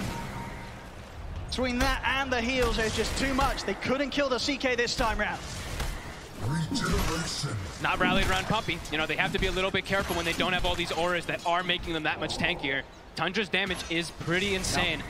And when they go for those plays and Nine's just able to sort of sit back at a distance, it's concerning. You know, he's loving 2 life. kills for 9. And now they also have an AC, so starting to build up these auras to even counteract and play against this Chen, but also protect versus this big damage that comes out from the Bristle and that Morph. 33 is quite large. Yeah, and we see with 9 next time queued up is going to be the Blink Dagger, so it'll be even harder for Secret to get that jump onto him. We see any sort of snowball or hero running up at this Arc Warden. 9, he's going to be able to blink back, reposition, and allow the rest of his team to sort of be there in between him and Secret. I love this type of build. Eventually, you can always build into like these overwhelming blinks and whatnot on Arc Warden, and then you have these double blinks and all this aggression you can do too. It's very oppressive as Tundra now starting to find their footing completely. They'll look for tier 2 themselves. Sidekick Bird, look how quick the tower drops. See you later. Gone in a matter of seconds, even if that. And off the back of that immediate smoke from Tundra, they know that Secret's playing over on Tundra's half of the map around their jungle. They're feeling incredibly strong with this newfound AC on 33. This is a tough time for Secret to take a fight. They also disassembled, so the BKB is ready. 9 with the Tempest doubling, start things off with the Glide, they grab back Zayat. Secret, they've got to run. I mean, that's also really cool that he can do it with the blink too. Right now, he has an initiator. They don't need to actually rely on the Marcy being the one to jump in. He just blinks in and gets a Gleipnir initiation. Yeah, BKB, Skeeter had just finished that one up, so they felt strong to be able to go for this play.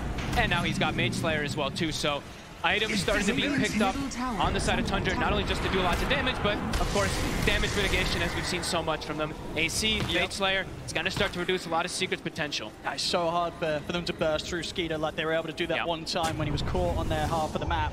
It's a really good item this game, just like last time, versus that Lash versus the Bristle, reducing damage of the Quills, even the burst that comes out from Morphling.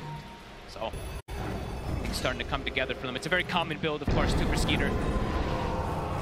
I think for Secret, Nisha, almost certainly making the call for them to just sort of hold off on any further engagements until he gets his BKB done. Yeah. About half the gold away from the recipe, and it will be there, but it's going to be a little later than the timing that Roshan is going to be back in the game here. Roshan respawning. They're walking up. They are up on the high ground. They definitely want to try and do their best to push Tundra away from going for the Roche. See if they can hold them off from it. That's Tundra.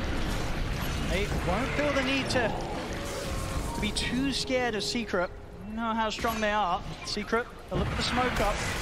Trying to catch Tundra from an angle they won't expect is not going to be easy when Secret currently hold the position they are. They're going to try and swing around from the west.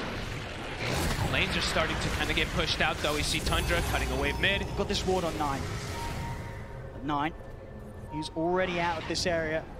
This is the Tundra special, right? They start shoving those side lanes in to try to put you into this awkward position of a fight. Everyone rallied around each other. How do you make the call of Secret? How do you make the jump? Tundra with their own smoke. They don't want to overextend for these type of jumps either. Like we were saying before, they need to stay kind of rallied around Puppy. Make sure that they can utilize these auras at a maximum. Tundra just rotating sort of all the way around where Secret's tried to step out for. They found Puppy. They're going to be able to get on the easy kill first. Straight on over the Chen. Puppy caught by the Hex, taken down. Zayat tries to roll in, but there's no place for him here. Puppy pig-poled himself. Doesn't even get any heals off or anything. No Wraith Pack, no mech. Caught by the stun anyway, so likely dies. But now, it's an option for them to go for Roche. And with both supports down, I don't think the cores of Secret are going to want to turn up for this. Oh boy. This should be a free and easy Roshan for Tundra. Free shard as well. Skeeter's going to be loving that. He actually passes it away. Looks like he's going to give it to 9. Okay, so more ways for him to protect himself and also magic resistance. So they can actually hold it. So we're talking so much about damage mitigation, of course, but this is another element that I feel like we don't really get to see too often. You fight inside the bubble. Yep. Your Lash, this Bristle, the damage might not be there. It's going to be a fair bit of protection. Indeed, able to be kept consistently up and out on the field. And things are starting to get a bit scary because the scaling for Tundra is getting quite strong. Even the Marcy, level 12 is online. BKB is on the horizon. 12 on Phoenix. Game plan for Secret is starting to get kind of dissuaded. Around the mid, they do find 33. Okay.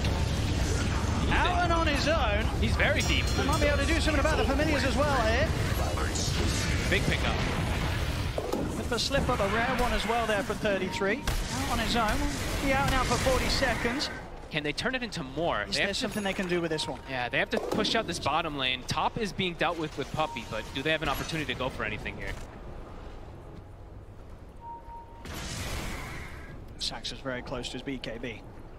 Already, once again, you know, Tundra support, so many games where their supports just turn into additional cores. Of course, as a Marcy, very much sort of the direction that Saxa will go as the minute's fast. Skeeter, so having his Blink Dagger done, may have killed 33, but indeed it definitely feels like there's not a whole lot they can do with that. They're looking towards Nine's Tempest double at the top.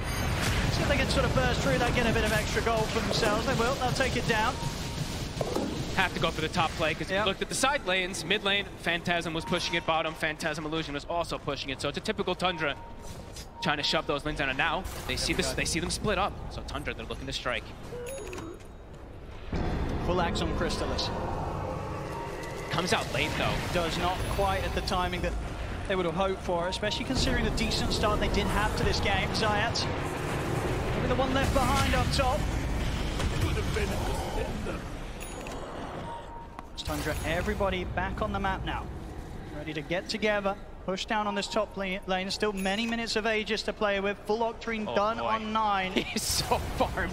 6,000 ahead of his counterpart. And there's going to be no catching up in terms of farm unless Secret are able to find these fights where Nisha's able to pop off, get the kills, somehow take down this Arc Ward, and it's going to be a lot of money if they're able to do so.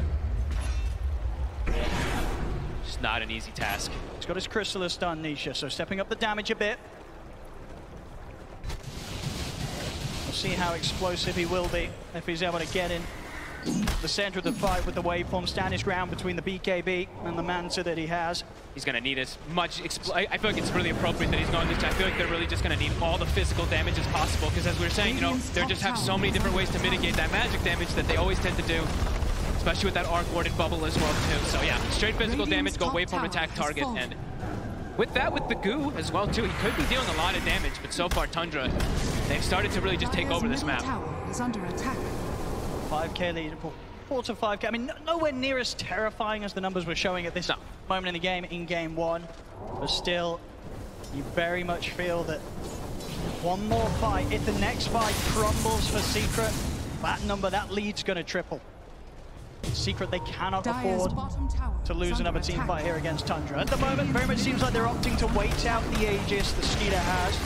Not looking to head straight into anything for this final minute. Skeeter has that second life. Under attack. Again, pop those Phantasm to send out to all these side lanes. Bottom is being pushed, but immediately 9 goes down. So again, sticking together Tundra, and they will just find a freebie. They will indeed, Giants. I mean, anyone that they catch with the farm that Skeeter has. And now that's completely destroyed. High ground. They've got drums for these birds. They've got the sidekick we're going to see on the bird too. And look at the speed. Look how fast it drops. It's going quickly. Fortification is there from Secret. They've got the Rezo. They've got Shard on Rezo, so he's going to be able to slow it down a little bit with these chain stuns. We'll see if Nisha can do anything here. He's ready to TP over. Help out with the defense. Oh, this is dirty. Look at these birds. Birds with magnetic field magic resistance, the attack, I mean, they're so strong. They are huge annoyance to deal with here for Secret. We'll go for the resummon. Stun, Skeeter. He's low, but he's still got 20 seconds or so left on the Aegis. He's going to back off. We'll see them catch out the two of them with the root. Skeeter focuses in. I'll be him going down. Those final few seconds of the Aegis. He's ready for round 2. Saxa, he'll charge him with the unleash of the BKB. Quickly turning towards him with his right clicks. They put an end to the Marcy's life. Saxa to fall. Grab now on the Crystallis. Skeeter 33. They get back in on top of the bridge, so they take him down. Nisha popping the BKB. Have to use it to retreat back to the high ground. Skeeter, he's in straight away, flicks up into the high ground. They've got the lockdown over towards Nisha, and waveform back up in time. Nisha gets away, double buyback from Secret. They're putting everything into this defense, but Skeeter's in with a chaos ball over towards Resolution. It doesn't matter though, Skeeter goes down. Secret with the 2 buybacks, they'll be able to hold and push Tundra back. Nisha able to stand his ground there. Look at the damage done. 9,000 damage from the Morphling. The buybacks coming perfectly. A defense for sure here from Secret, but they'll want more. They got to push forward for sure. Priscilla's spending up for that one. See up to the side, Zayats. He's got the catch though, the gap control onto Snaking. Snaking popped the supernova, but Chrysalis It's gonna die. And he's ready to help take the egg down. Secret, they'll find another down bottom. Rezo, he's got his eyes on 9 stun. That's already been used, and he's out in time. 9 able to get away before he's able to put a stop to him. They'll still clean up the Tempest double. As Secret, with this sort of pushback, they're able to bring in the mid lane, bring in the bottom lane, able to get the creep waves back under sort of their momentum, and they may just be able to take some tier 2s away from Tundra here, close the gap, close the lead that Tundra's had for the last 15 minutes. Yeah, this time it's Tundra feeling themselves a little bit too much in that fight and just getting counteracted from those buybacks. The damage, this time Rezo's able to hold his ground. I mean, we're very much seeing it. You know, you get given sort of any window from Tundra, you have to take full opportunity of it. Immediate smoke. Exactly what Secret's doing. Yep, they got to smoke to sweep the map. They still have some heroes dead. Ult's on cooldown. Try to get as much as you can out of all They've got to keep their foot slammed down on the pedal. Here's the shot, the point 33 off to the start. Protect himself for now, but they're surround him, and he's got nobody else in the area. So 33, he'll go down. Secret, they continue to play it hard and fast, fighting back. Big at Tundra. A huge place, really. Those buybacks are really coming into play. 33, he accepts that. He had the Aeon disc locked. He's like, no one's coming to help me.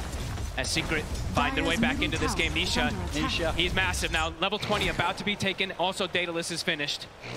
Big damage to come out from this morph. He's going to be able to focus fire these targets a little bit better. I mean, it was seen, as I say, so many times before. Nisha on the morphling. This is the hero. You want to have him in this sort of position. He can absolutely carry any sort of game to the later stages when he's on his morphling. So top lane. So of course now done. Rezo, he's very deep. There's a Hex. Look at the opening Hex. And Rezo is going to be able to get anything off. He's not. Phantasm's out. An overwhelming amount of damage there from Skeeter and the Phantasm. That's the Hex reveal. He had no idea that was going to come. Usually you'd be able to maybe play around with the pounds coming in or the rebound coming in from Marcy with the BKB, but did not expect that Hex from the tree lines. Roche, it'll be a long spawn, 2 minutes. Zayats standing under a ward here. Very careful how far up he is. I mean, Secret are absolutely going to want to do their best to keep tabs of when Tundra head into the pit. They'll want to get out there, they'll want to contest them. They do not want Tundra getting this next Roshan. Nice play from Nisha. The illusions down bottom, we see them cutting the wave. So making sure that they always deal with those lanes. It seems like it's always like the most important thing when you're playing versus Tundra, keep that lane equilibrium. Will be addressed immediately. Nine shows up. And they're going to just keep peeping into the pit. That's going to be that next big thing, 90 seconds. It really is. See if Secret can set up in a fashion to make sure that they are ready to take this fight around this area. Important to look at these buyback statuses at the moment too. So. Oop. Oh. Uh-oh. Uh-oh. Hopefully simply sort of some, potentially maybe just a hotkey issue or something. See if that's going to be fixed by a quick reset here for Snaking. Very much, yeah, the moment that we're going to see them leading towards now. He's back in. Let's see if he can use his courier now. Give a quick check. Look at lane positioning at the moment, though. Secret have to try to fix their lanes a little bit. They do have this Harpy creep. They need to perhaps try to cut things, but the moment Tundra have lanes in a very good position. Let's have a look. Phantasm is up in a moment as well, too, so they're going to be able to keep going for this shove play. And yeah, Roche constantly going to be getting scouted. And the important thing is, too, Secret doesn't know about that deep ward down south. The one that was scouted inside support, that's a very sneaky one that has not been seen. Oh. It's not a good sign. Uh-oh. Lucas gets Courier's bug. Let's see if there's going to be a hopefully simple solution to this. A standard unlucky. You can say so. Yeah, unlucky. And that Nisha smile. See if we're able to get this sorted. A little bit of a, you know, not really something you can play on with. Maybe it's locked, he says. Let's see if they can fix it. So a big thing really to look at is, I mean, this Hex is going to be a big one, really.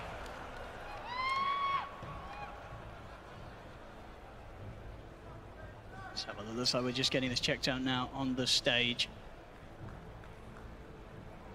Hopefully, should be an easy enough fix. I mean, not something I could say I've run into before, right? I've had it with neutral items sometimes when you're trying to take it with wars and smoke. Maybe something like that is happening, but it doesn't have a neutral there, so. So I think with maybe the speed that we did have to reconnect the first time round, could have been without a client reset, so yeah, let's see. Probably go for the full restart this time round. Hopefully, if not, he'll be able to at least drop the wards and give them to a different courier so somebody else can bring them, but still wouldn't quite be ideal. No way. Of course, this pause coming at a very important moment of the game. 17-17 here, 35 minutes in. Without a doubt, very much getting much more of a balanced game of Dota 2 on our hands this time round. Secret, they've dealt much better with what Tundra's brought against them this time round. It's really neck and neck. Just because, I mean, especially how big Nisha really is, how much he's going to be able to do with this Daedalus. And he's approaching his second item afterwards, too. So survivability will be there for him. All right, let's see. Let's have a look. Fingers crossed, ladies and gentlemen, that things are going to be all working after the pause. Let's see. Doesn't look like it looks good. Oh, is it? No, it's spazzing. I actually see it. It's like it's like stutter walking actually in the base, I think. Looked like for a second it tried to move. But yeah, it says retrieving items. See, look. If you click on snaking courier, it says retrieving items. On the actual courier, it's a buff. Oh, okay, now we're giving it another try. Because usually it tries to pull it from. Well, he dropped it. There we go. Looks like we're good to go. A little bit of, a way to break out of a bit of a soft lock that was there on the courier, but it's all good. I think we all needed that. You know, a little bit of a reset. Okay, let's get back into it. So, that was always a bit of a concerning position, but we're all good. We're all good. It has been fixed. We'll see if it's... Should be an issue down the line. Maybe the courier was just sort of stuck or something, but it's good. It's all good. We're back on. And around, of course, the focus next up for both teams is going to be this Roshan. Just in a minute until it's going to respawn. Wow, Nisha already. All satanic. He actually has it. He's getting the items, Nisha. He's getting the items to be able to do this. But still, obviously a huge gap in net worth between him and the Arcboard. That's always going to be expected up to a certain point at this stage, especially with the amount of freedom that Nine's had. And Nine, of course, this game 4-0-5. Pretty much complete free farm across the map. If they can get the Hex, though. They're only getting that opening. There's no save, though. It's going to be there. Give Nisha a bit of a chance to break out of this initiation from Tundra. They jump across sides, looks towards 33. They push Saxa out towards the side. Nisha beating him down, takes out the Marcy. They'll look towards the Tempest double next. Tundra losing that Marcy, losing Saxa like this. They're very careful about how they commit for the fight further. Beautiful play, really, from Zayats. Just immediately, that's the big thing they have to watch out for. It's just the chain control. If they can chain stun, chain hex the Morphling, that's the way that Tundra kills. I mean, all eyes on Zayats to go for those saves. Oh, there's again the Hex. So Zayats by his side. He's got to be there every single time. Zayats making sure that there's a chance for Nisha to fight back. They get him with the furthest stun. Nisha's in so much trouble. They've taken him down. He bought out. Out for 80 seconds. He didn't have BKB still available, and they just commit for him. I don't think Secret saw that. All he had was a satanic to rely on, but even if he gets that off, he's getting caught in the stuns. Oh boy. Almost certainly. And I mean, Roche now is for the taking. It certainly is. It's a big one. Perfect time for it to be back up here for Tundra. They head over to the pit. And with no Nisha, no Zayats, nothing that Secret can do about this. This is going to be a free Roshan here for Tundra. And Zayats is there. He's there perfectly to try to go for the save. Young BKB, Manta still on cooldown. The double roots, you see the Gleipnir coming in. He's able to cover. So much control. And yeah, Aegis Cheese, Refresher Shard. Who's taking the Refresher Shard? Who do you want this on? Usually it's the Phoenix, but let's see if he does opt to pass it to somebody else. Very close to hitting the level 18 as well. So the Supernovas have the potential to be huge. And they have this ward up top too. Rezo. There's a Hex. There's Nine again. They've got the chain stun. Finding the opening, in with the rebound as well. Toss back with the dispose. They take him down before the Hex comes to an end, and any opportunities there for Resolution to respond. He's out for 70. He does have buyback himself. Still at 10 seconds without Nisha. Tundra, they're straight down the mid. They take out the range racks, and they'll look to get the melee racks as well. Crystal is trying to force them away from him, but they don't get much about him. In fact, they're just going to get aggressive on him, drag him back in. He has to put the BKB here. As the Phantasms continue to take down the melee ranks, the full set now in the mid, removed here by Tundra, and they're sticking around. Nine up towards the top of the Tempest double. They're trying their best to force out this buyback from Resolution. Another tier 3's gone, a second set of ranks exposed. Look how fast it dies. Are they going to be forced back at all? Fortifications pop. Sinisha on top of the Tempest double. It's soon coming around. Nisha's been caught by this other snowball. It's there. Zayat's able to bail the issue out. That initiation there from Tundra. Nisha wants the BK. He looks towards Sexton. Sexton for the BK. He turns towards Chrysalis. Disposes there. Chrysalis is down. No buyback for him. There's 100 seconds now without their Bristol. Rezo, his own BK meter comes to an end. He has to back off. Nisha's also going to be so careful. They'll lose Puppey. 2 heroes dead, no buyback on them. Tundra, they take a full second set of barracks. They're just so good at just resetting and poking, forcing BKBs, forcing mistakes, waiting for the perfect opportunity. I mean, they're not going back anywhere. No way, Snaking still has the refresher shard. They couldn't even touch the egg in that last fight. I mean, we've seen with it, so the purchases from Chrysalis, he did spend up. He would have had buyback back in 3 seconds, but he's 700 gold short of it. It's all gone. I mean, the way they kill those buildings is way too fast. I mean, the terrifying thing as well is indeed, yeah, Skeeter still with that Aegis, Snaking still with the refresher shard. There's no reason, no need for Tundra to back off. They're looking to close this game 2 out. And the tier 4s fall. Secret, they'll look to smoke up. One final attempt to stop this push from Tundra, but the Ancient's falling so far. Rezo looks to jump in. Skeeter will drag back Resolution. Resolution trying to get the heal off with the Bloodstone. They'll keep him alive. The handoff off from Puppey will protect him for now. But the Ancient's still dying here to the familiar. Secret, they're trying to push them back, but it's not going to be possible. GG is going to be called. Wow.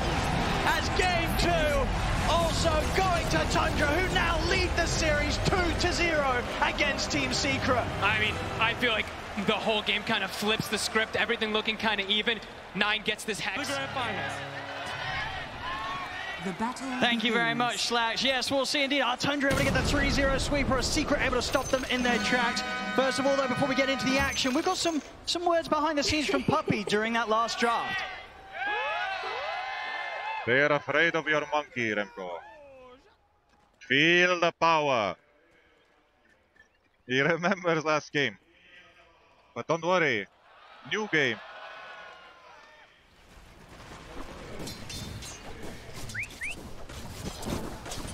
Oh, there we go there. Puppey trying to sort of build spirits coming into this game 3. As they need everything here, Secret, to try and be able to turn things around against Tundra. 2 games now where there's just been a point where it seems all over. Tundra, there's just been all over. Secret closing up the games as they wish. Here, this game 3, indeed, as we talked about during the draft, a bit of a different approach from both teams. Much different. Tundra absolutely trying something completely different there. You know, obviously, Aoi mentioning that cosmetics were a bit of an influence in terms of why Skeeter's running the Medusa in this match. But regardless, you've got to imagine they still pick it because they feel that it's going to have its strengths here. Something that other teams have not been able to find in any of the games so far here this international. Yeah, they probably feel like it can get to the scaling point, but the laning phase could be incredibly difficult. This is a very oppressive lane that Secret does have down here. And Mirana, I mean, we've seen Snaking do fantastic work on it, but sometimes you just can't really protect these cores. There's a reason these Medusas and Clinks have not been picked too often. Their lanes can just get completely shut down. So let's see if Skeeter and Snaking are able to do it. Right away, we're seeing those immediate tangos. 4 or 5 of them are even passed off to Skeeter. He's going to have to bring more down because of the harassment that's coming out. Of course, one thing that's going to be feeling good for Secret, seeing already some action from it here down bottom. Zayat's getting his hands on the Marcy this game. One of the stronger heroes from the tournament. They don't have one of those heroes that really benefits the most off of the sidekick, though. Usually you do see, like, when Tundra does try to opt for it, they have like 2 or 3 heroes they can throw this sidekick onto. Not really many on Secret, where it's like, wow, amazing sidekick. Like, sure, the damage bonus on an Ember can be decent, but Naga Siren getting sidekicked up isn't really the best. So it's going to be more of just this ganking in Marcy in particular. And do you feel a bit more comfortable overall with Secret's approach? You know, this game, Chrysalis, playing what you could only describe sort of as a more traditional carry, right? It's not this Pudge or Bristol that's going to look to be forced to get involved at an earlier time. He can look to sort of take the game a bit more on his shoulders as a harder carry as the Naga Siren in this game 3. Yeah, I mean, eventually, like, he should be able to eventually definitely take over the map, and they do have those elements to be able to push and abuse those side lanes. It's very, like 702 was saying, it's like the script has shifted completely. It almost looks like a Tundra draft on the Secret side, except for the silencer. So could definitely see Chrysalis perhaps get to that point, but let's see if he's able to with the pressure that comes out, because Tundra, you said, super oppressive. But looks like Skeeter, he's having a little bit of a rougher one, as we've seen Snaking actually getting a lot of last hits in this lane. 6, because Skeeter's being pushed off a lot from the aggressiveness. I mean, that's, you know, sort of something to be said there, at least Snaking making sure that not too much is getting missed from the both of them. Yeah. See top, Puppey, just going to look to chase out Satcher a little bit. So she'll be fine and into the trees. I mean, mid lane, this time round, having the Ember Spirit here for Nisha. I mean, what's sort of your thoughts on this hero? I mean, she picked later on in the draft. Is this a game where Ember Spirit is going to have the luxury of sort of darting around the team fights, or is there a few concerns for Nisha? Definitely some limited disables on the side of Tundra. He could have a spectacular game. However, Ember at this tournament has been having some difficulties, of course, kind of committing into fights. You kind of just run out of steam at some point, it feels like, on this hero lately. So we'll see what he's going to be able to make of it. Top, Saxa. Trying to trade with Puppey, but Chrysalis will step up, make sure that Saxa can't continue to stand his ground against the Silencer. Now we see the build, of course, from 33. It's Axe Max, but also just he started with the Sage's Mask straight into the Bast. He's starting some mangoes. It's typical approach from Tundra and just keeping the spam on. He sees top CS.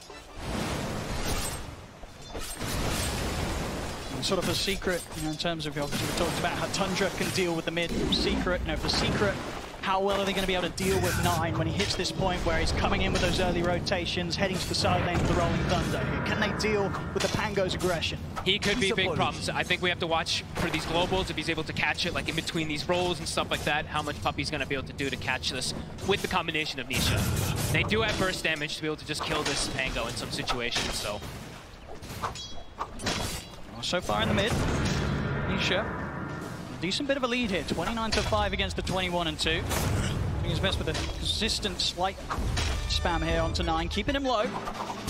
Both kind of doing the same thing to each other, keeping each other just at gankable levels. And it's a bit scarier, I would say, for the Pango. He actually has to go back to base because there's a Marcy. So whenever you're getting put low, you always have to expect this rotation to come in. So we do see 9 is forced back to base. We did see Zayat, indeed, step over to that area, see if that opportunity was going to be had. As you say, 9 plays it smart.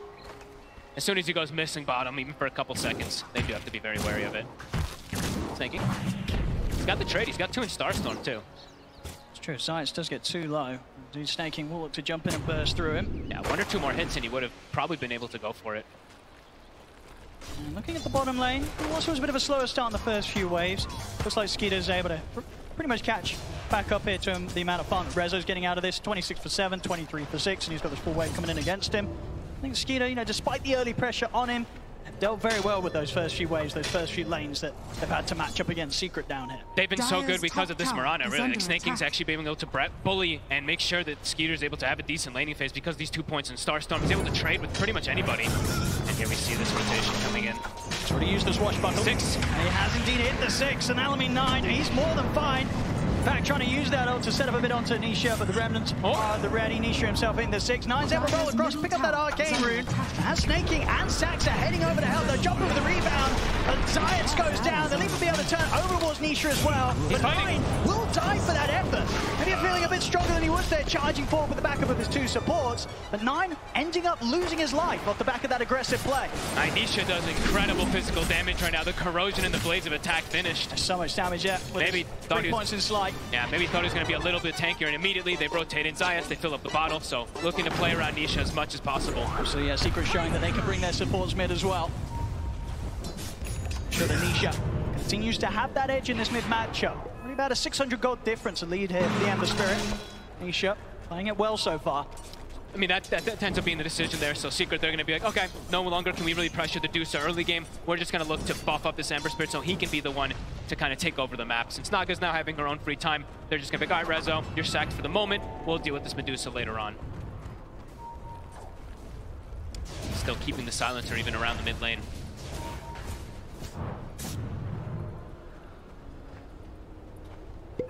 $33.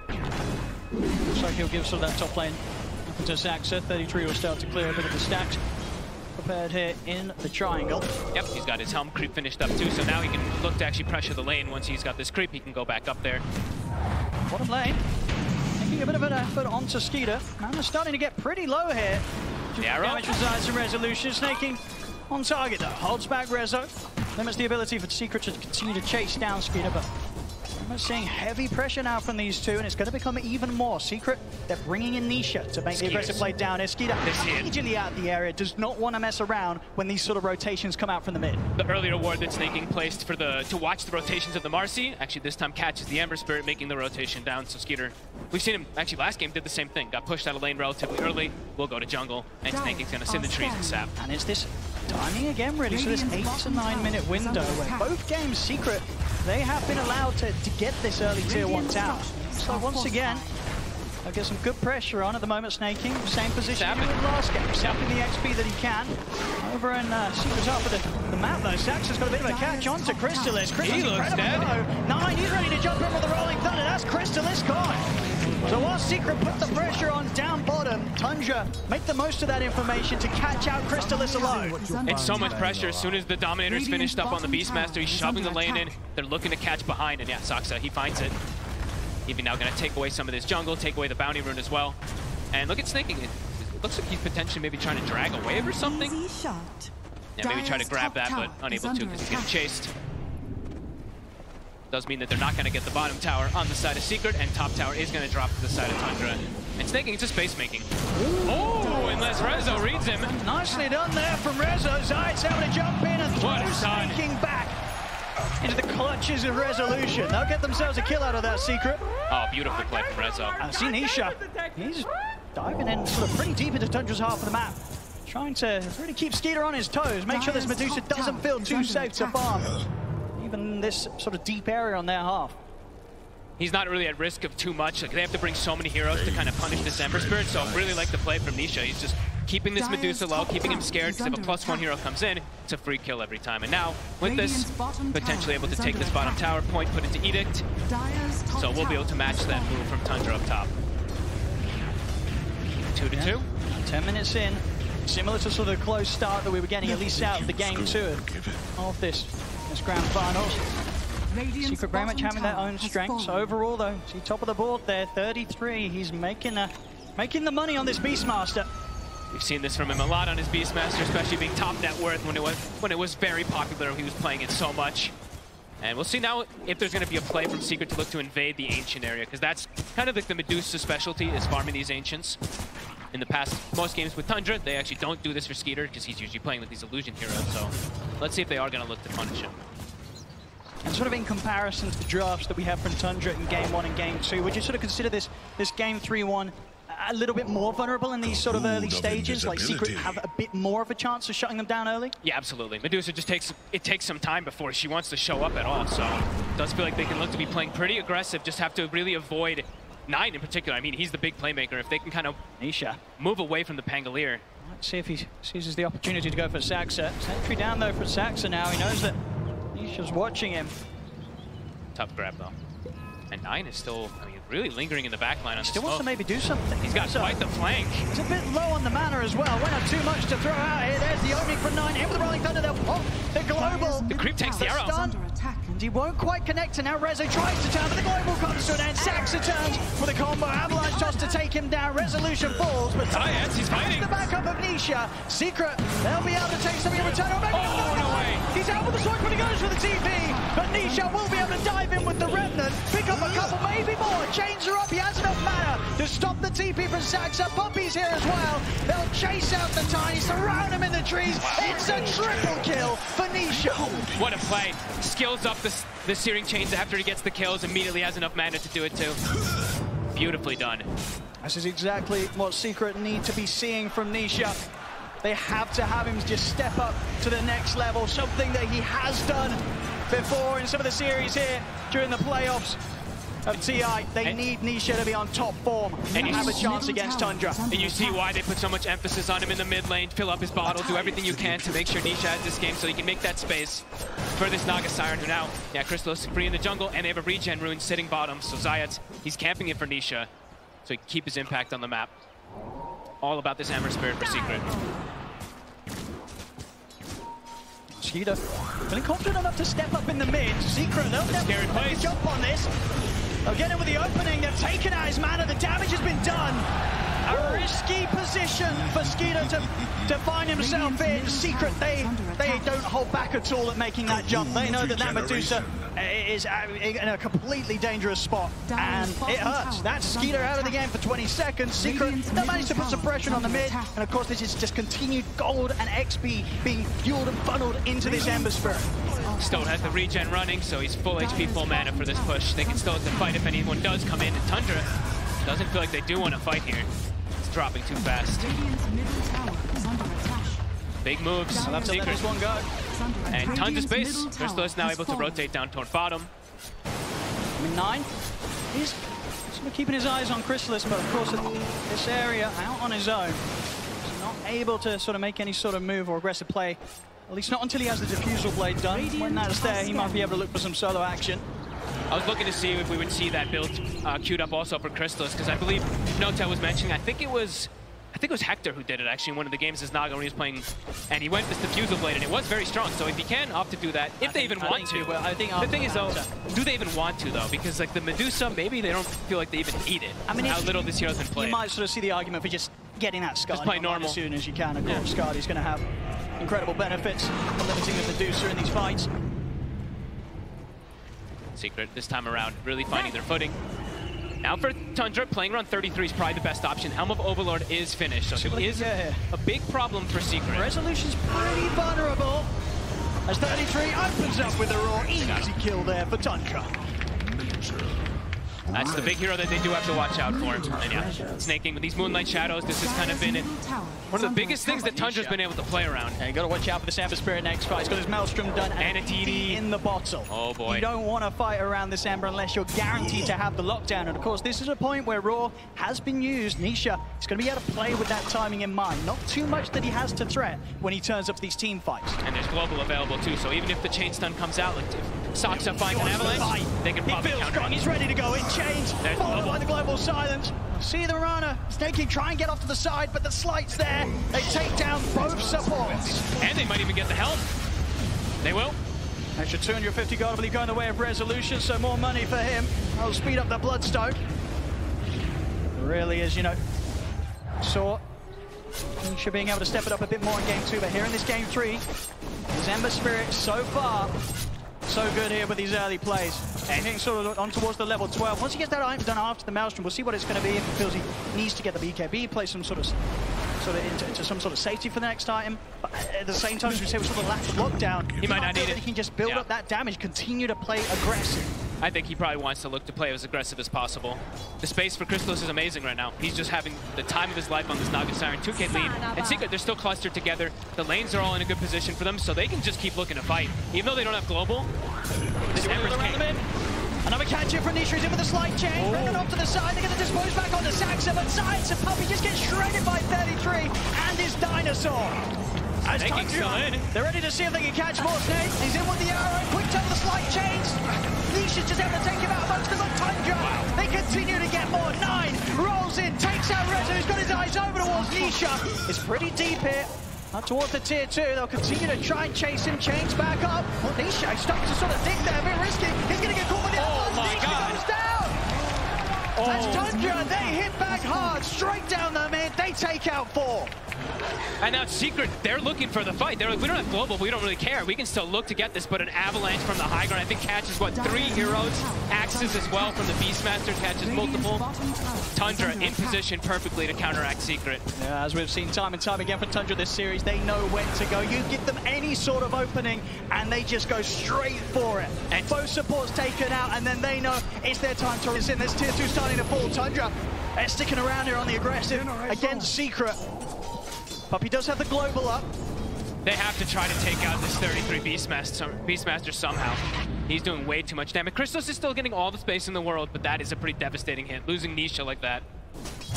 Absolutely. We're going to get to see Crystallis have an impact this game that he just hasn't had in the series so far. Sure. Both game 1 and game 2, he just never really got the farm, pretty much stuck at the bottom of the cores. It will be a different story this time. So Crystallis, he'll absolutely feel a bit more powerful when those inevitable team fights occur that he has to turn up to. That being said also though, Skeeter has started to get ignored a little bit because of the moves Tundra's been able to counteract for Secret. He's got Manta. Now he can really push out those waves without having to show his face. He can actually survive in most situations. That's very true. I mean, as you said, on the Medusa, you're always going to have a tougher time opening up in this sort of game.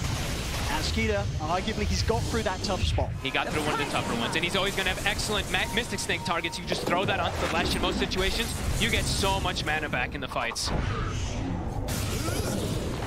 Secret have to be careful in these next few moments. Can't make another mistake like that.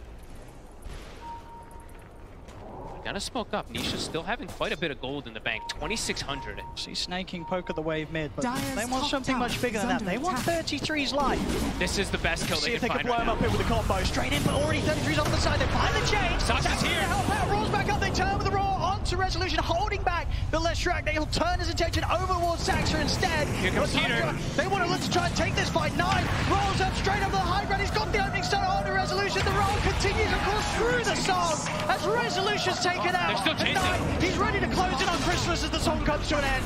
Illusion's back out for Chrysalis, snaking. Jumps over the Starstorm, trying to burst Secret down low. The curse kicks in onto 9, so no further spells available to be casted on the chase. But now Roche. Resolution's gone. 33 as strong as ever, steps over into the Roshan pit. They were so close to maybe catching 33 by surprise, but they couldn't quite find the initiation off the back of the rebound. They waited. They're trying to poke at them here, Secret. Sort of deter Tundra from committing to the Roshan, but it's rough. They waited a little too long, it felt like on the Global. Every spell got casted, and then Global comes out. The Roar and the Avalanche was already there to kind of let 33 get the distance. So Secret, again, they have to be careful with these mistakes. It's gonna get punished every single time. Tundra is all at the ready to look for these fights, and now, with Skeeter at the ready to fight, they're gonna look for their own battle with 4 and 5. Skeeter's ready to join, and he's got a point in the Stone Gaze as well. So ready to pop that ultimate. Stop Secret from being able to sort of take the fight head into them. Sox has got Blink. He's in with a jump. He gets the toss back. They'll get the quick pick onto Puppey. Puppey gets burst through. Rebound in from Zion, over towards Saxa. The Stone Gaze has been popped here, so Secret, they can't come in for now. Ooh! Rezo's actually going to end up tanking the Roar out the back of one of the illusions. Rezo's going to attempt to run down Tundra with this in mind, but onto the back lines. 9 straight in on top of Zion's, controlling the Marcy. Good bounces here off the cliffs. Leaving Zion's no option to escape. 9 takes him out pretty much solo. Jumps over the swashbuckle. Stun will connect though at 9. He's falling low. Nisha has the damage. They take down 9.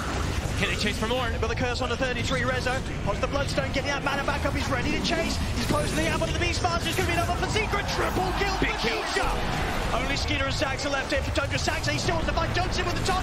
The Avalanche onto the 3 of them. They're taking out Resolution. There's going to be a buyback from Zayas. Secret, they're putting everything into holding this fight, keeping Chrysalis safe. Nisha, The dragon. he's so low on mana. He hasn't really got much push off. He's short trapped up on the high ground. He's got one more slide of He's fist. burning. But Skeeter, He's burning. on the burn for the Dragon. 33 kills him off. Skeeter will surely die here. Can they really get him out? Oh, but they're going to get him out. Is he really They're going to get him out. away? They can't close the gap. Skeeter's going to my live. God. He's going to live. Loaded to the gills. Oh, Nisha gets stuck in that little spot on And the ledge. the Dragon, the burn, he feels it there. And the whole fight, too. Stuck. A fight that lasts, I mean, what feels like almost 2 minutes. The Hawk is scouting everything in all these situations, too. Tundra, amazing at the way that they can reset from these fights. But Secret, they do get some big kills. I mean, yeah, more. No, sure. Nisha dying at the end of it. I mean, look at his case. 10-2-2. He's still doing everything he can here to hold on to this game against Tundra. But in these fights, Tundra's still able to take to sort of the next level once again in this game 3. I mean, look at the start, too. The arrow does connect on the noggin. They're almost able to get the Roar, but 33 unable to get it. It's the start there. I mean, crazy chases. I mean, Skeeter being able to walk away as he did. It's definitely going to feel frustrating there for Secret. I mean, the way that they're able, just the reset, the constant reset and jump forward, the way they play around these cooldowns. Saxa, how many avalanche toss combos was he able to get in this one? How many axes did you see thrown out? We'll see Skeeter about 2,300 gold away from the Skadi. If they couldn't kill him easily enough then, once he's got his next item done, he's going to be such a huge terror in these team fights. Chrysalis too, though, still getting big. The Orchid is finished, so he also has a level of control, perhaps, Tundra to catch this Pango. They're ready to make the move. They know Roshan's up. They don't want to head straight into the pit. They want to try and get a pick off first. Secret relatively prepared, though. The 4th and group top. Rezo the one to be into the pit. They want to try and get a pick off first.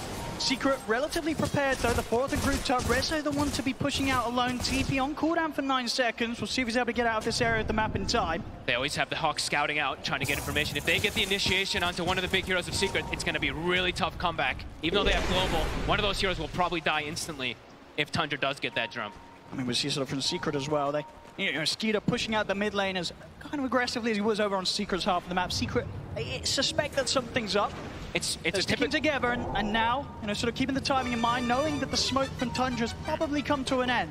They might try and sneak a Roshan off the back of their own smoke, though, rather than look for a kill. They're straight into the pit. 33 shows bottom. They know that they've got a bit of space to go for this. The question is, can they do it fast enough? It looks like they do with the Unleash. It's about to drop down. Tundra do have the split push coming on, but yeah, this Roshan's gone. That's a big move from Secret. A smart timing there with the smoke. Now Rezo probably feels a lot safer. He can charge in, almost BKB done. He's going to be able to commit into those backlines easier. Secret find themselves a pretty big window here. See what sort of the play is to be here from Tundra. A bit of a different position to what they've been in before in the first two games. Secret having this first Aegis on Resolution. But for the most part, very much has been the core that Tundra have struggled the least with taking down. Now he's got that Aegis. Tundra, they're going to have to think twice about how they go about these team fights. They're still going to try for it, though. They're in with the Puppy showed his face. Shadow 9. Burst onto Puppy. What's that? Caught out the Panga, but on the side, Zayat's been caught by the rock. 33 commits straight down, takes out Zayat, but Nisha's in. That's 9 out of the fight, and Nisha, Crystallis, they're in for more. Diving over towards Saxo with the Remnants. Saxo tried to toss it back, but with the axe, Nisha, he's still got Remnants to play with. Closes the gap. 2 more kills for the Ember Spirit. Nisha now up to 12 kills here, 24 minutes in. They get the initiation onto the 2 supports, but Nisha, Secret, they're all there at the ready. Yeah, this Aghanims saved the gold, got those big kills earlier, finished it up, another 3,000 gold for him too. I mean, he's getting to play exactly the game as you sort of expect him to be able to in this sort of draft. Limited he's control. Playing it perfectly, nearly hitting level 18. He's got 3k gold in the bank, ready towards his next item. And Crystallis is starting to get toward critical mass as well. Heart almost finished up. So, will it catch him? The roar. They've got the roar. Do they have enough? And the Hawks crashing down onto him. It's a little bit more, but not enough. Nisha still able to get away. I mean, lucky enough for him, 33 hadn't quite picked up the Hex. Next time around, the Hex, it will be there. 33's got it done. But they just, in this fight, they just get the perfect wrap run. They stick on Chris, and nobody helps. He gets a global to kind of cover him, but nobody else is able to actually get him into a better position. I mean, they full focus him. It very much was a case of just biting off a bit more than they could chew. You see, so the plan here from Nisha, he wants to jump to the back lines, try and look for the easier kills, and then off to the side, sort of this heavy attempt from Secret to sort of commit it and try and help out Reza, get this kill on Saxa. All this sort of split focus means that Crystallis, he's got no help at all. No help whatsoever. And they do have enough damage. If they're able to stick on him like that, they will always have enough damage to deal with this Naga Siren. Tundra now 4k lead. Right after we're saying that perhaps they could have some struggle, they find a beautiful angle, and now you said the Hex is also finished up for 33. So for Nisha, he's actually got a much harder game in front of him. He's got to be careful. I mean, he's got a little bit of protection, of course, with the status resist of the Kaya Stand. He's trying to get the linkers off next. In the mid, they're going to toss back into the arrow, into the Hex. They lock him down. Nisha's gone. Oh, boy. They instant smoke. The power to deal with him right now. They're feeling themselves. Instant smoke. The roar is still available. They want more. 70 seconds. He just spent the gold. I mean, Secret, they definitely are going to be feeling it after the outcome of that last fight. They know that Tundra's got this lead against them, and there's got to be sort of that really concerning feeling just sort of deep in their gut. When you get behind Tundra, you struggle immensely to get a hold back at the game. It's something that teams throughout the entire TI have struggled to do. Trying to turn around against a lead at this point, against this squad.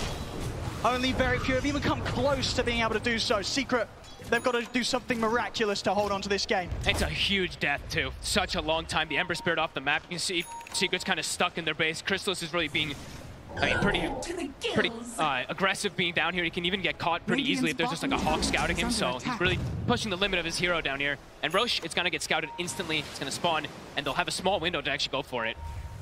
I don't know if Secret's going to want to do anything about this whilst they don't have Nisha. It's going to die so fast as well. It really will. With 9, all that minus armor. And Secret, out of all the heroes, Ember Spirit may be one of the ones that could have gone for some sort of aggressive dive in to try and look for a steal. It dies too fast. It's so hard to do. Of course, Outpost under Tundra's control, so no real easy way for Nisha to get over here in time. Roshan gets taken, Aegis into the hands of Skeeter, and Secret, they may have come too close to the pit already. They jump on the Puppy, they drop the Eondis. 9, in with the rolling thunder, locking Puppy down across the stairs. Puppy falls, and Zayats, he's got to run. He'll miss there, protecting from that first instance of the Skadi attack. And Zayats, he's still got no chance of running. Oh, and Rezo! He's able to close on. Rezo gets the toss back. They take the Roche, they take the Aegis, they take 3 more kills from Secret. It's the way that, I mean, they're fighting the Roche, right? They're killing it. They're like, oh, we got this. So they Moonlight Shadow, run out, and go for catch while they're doing the Roshan. Tundra just on another level every single time. The way they take every single approach, every single fight. Yeah, Secret starting to crumble a little bit once more. They've got to pull themselves together. But how now? Skitter, he's the one full critical mass. The Mjolnir's done. He's got Shard. I mean, at the least, a Crystallis on the Naga side, if you continue to do this, keep some of these lanes, split push out, cut the creep waves, limit the areas that Tundra's able to push in on, but already this top lane, it's hitting the tier 3s. Tundra, they're going to look to try and push on a high ground here. And the big issue really for Crystallis is when is he going to be able to feel strong enough to get into a fight himself and do what Nisha's doing? He's 1-3-2 on this Naga. He's trying to get the Axe here to sort of have that extra setup, but will it be enough? Is it going to give him damage to actually walk into these fights? It doesn't feel like it. Tundra, they've covered all their bases. And they're so strong now around this push. 3 minutes still on the Aegis. So much time to play with, where they can look to take so much from Secret. Rax, it's just dropping for free. Nobody wants to step up. They're scared of getting tossed. He's got the Ags. Zaxa! He's in with the combo. They catch Science out to the side. The arrow connects as well. Swashbuckle won't quite clip him. Neither will the axes, but 9 in with the Rolling Thunder. Finishes off Science. Over towards Crystallis now. The Global Silence holding back Tundra's aggression for now. But they're not able to make anything of that Global. Secret will keep their distance throughout the remainder of this Rolling Thunder from 9. 30 seconds without their Zayas Marcy. Another toss. Zaxa. The setup down to Crystallis. The full-on Hex as well. He's been locked down. They've got to get Crystallis back to safety. He's walking back to the fountain. They'll be able to allow Crystallis to reset, but the damage is done. The racks have been taken out. Rezo, he tries to come in, but he gets too close. Rolls up. Rezo's out for 70. No buyback for the Leshrac. They can't kill anybody during the Global. They're just on full retreat. Secret starting to look impossible. It just doesn't stop it from Tundra. Once they've got a hold on the game, it's just this immensely tight grip. You cannot stop them. 12K lead. All it takes is one fight, really, from Tundra. We saw 28 minutes, right? Things were kind of even, and then kaboom. They find absolutely everything they needed. And now Secret, they're pretty trapped. They've got the Lincolns now for Nisha, but as we said, where's the damage going to be coming from? Everyone on Tundra's feeling a bit too tanky with all these new items coming out. And just, you know, as always, you've got to really point back to sort of how impressive it is for Tundra to do with this last pick Medusa, something that no one else was doing, something that was, by the sounds of it, from how he sort of picked on a bit of a whim. Skeeter, he got the new Crimson Witness for it. He wanted to play it. It's looking pretty darn fantastic. It's up there at the top. And they see Nisha. And they get that opening. They got the chain stun. The Global's going to be popped. Can he get him out in time? They can't. The lockdown's there. He spent his gold on the Lincolns. Oh, he's out for 80, and Zayats also found. Secret, they are crumbling, falling apart once again in this game 3. Tundra, they just know how to break you. And they just know how to play with this vision, right? The Hawk, this time around, it always seems to be scouting. Radiant's courier has been killed. I believe they also now, that was the gem that they just picked up, gave to Nisha, and he didn't last with it for very long. Now it's on the Beastmaster. A full refresher, also, this Beastmaster, 33, a menace this game, 12, 1, and 16. Oh my goodness. I mean, there's so much pressure on Crystallis Crystallis right now to just try and keep this game going. Resolution as well, they're doing everything in their power here. Secret to just cut these waves, push them back out. Good call there with the BKB TP out. That BKB didn't come. Resolution was dead for sure. He gets himself back to base. Secret, they're trying the best to prolong the game, buy time for Nisha to get back in, and that will certainly be the case. He'll be back up in 30. So Secret, at the least, despite this incredible lead that Tundra's starting to grow against them, they were able to hold them off, give themselves another chance. But each and every time, that chance becomes slimmer and slimmer. I mean, the Rapier is queued up for Nisha. He's really starting to feel it. And, I mean, Crystallis, he's got the Bloodthorn queued up. Perhaps this could be some solution to be able to focus fire some targets, but he's got a lot of money towards it. He does. Tundra just, they're just playing so well off each other, protecting each other with Lotus Orbs, Force Stabs, etc. They have so many, 9 snaking both with those Lotus Orbs. So even if someone does get focus fired either from a net or from that Bloodthorn, they'll have ways to bail them out, as we've seen them do time and time again. And now their base, right? The base is just being shoved in constantly. Tundra always going to be able to shove those lanes in. So much damage. With the Bloodthorn, the aggressive, you know, the offensive items, the defensive items, the Lotus ready to bail Skeeter out many dangerous spots. They have everything to just sort of empower this Medusa, allow Skeeter to just enter the front of the fight. And it will be so tough for Secret to take Skeeter down at this stage. And they're even starting to get, you know, these tier 4 neutral items, so Global starts to get addressed as well. All these dispels, Tundra continue to stay as a unit. Secret continue to be trapped. Puppey. Just gonna try and come out, maybe get a bit of vision, bit of information, to take the outpost back, or at least tease with the idea. Risky. Take us. Still a little smoke. Oh, do they see it? Someone pings. I mean, They want the bigger target. they've got themselves on top of Nisha. Uh-oh, jumps left. They're pinging it. I mean, his TP's on cooldown. That was put to a stop there by the jumper Saxon, so he has to make his way back to the base with a few remnants, but of course he's still got many to play with that Aghanim, so he'll be fine. Secret able to get everyone back to the base, but indeed Global's down. Maybe a bit of an opportunity for Tundra to once again try and take this game to the next step, look to push down for another set of barracks. We'll see how much they want to force it. I think they're kind of on chill mode until Skeeter hits 25. If someone walks into them, they can look for the fight, but Skeeter, it unlocks a whole new potential of the hero when you hit 25 on this Dusa, especially versus this Naga.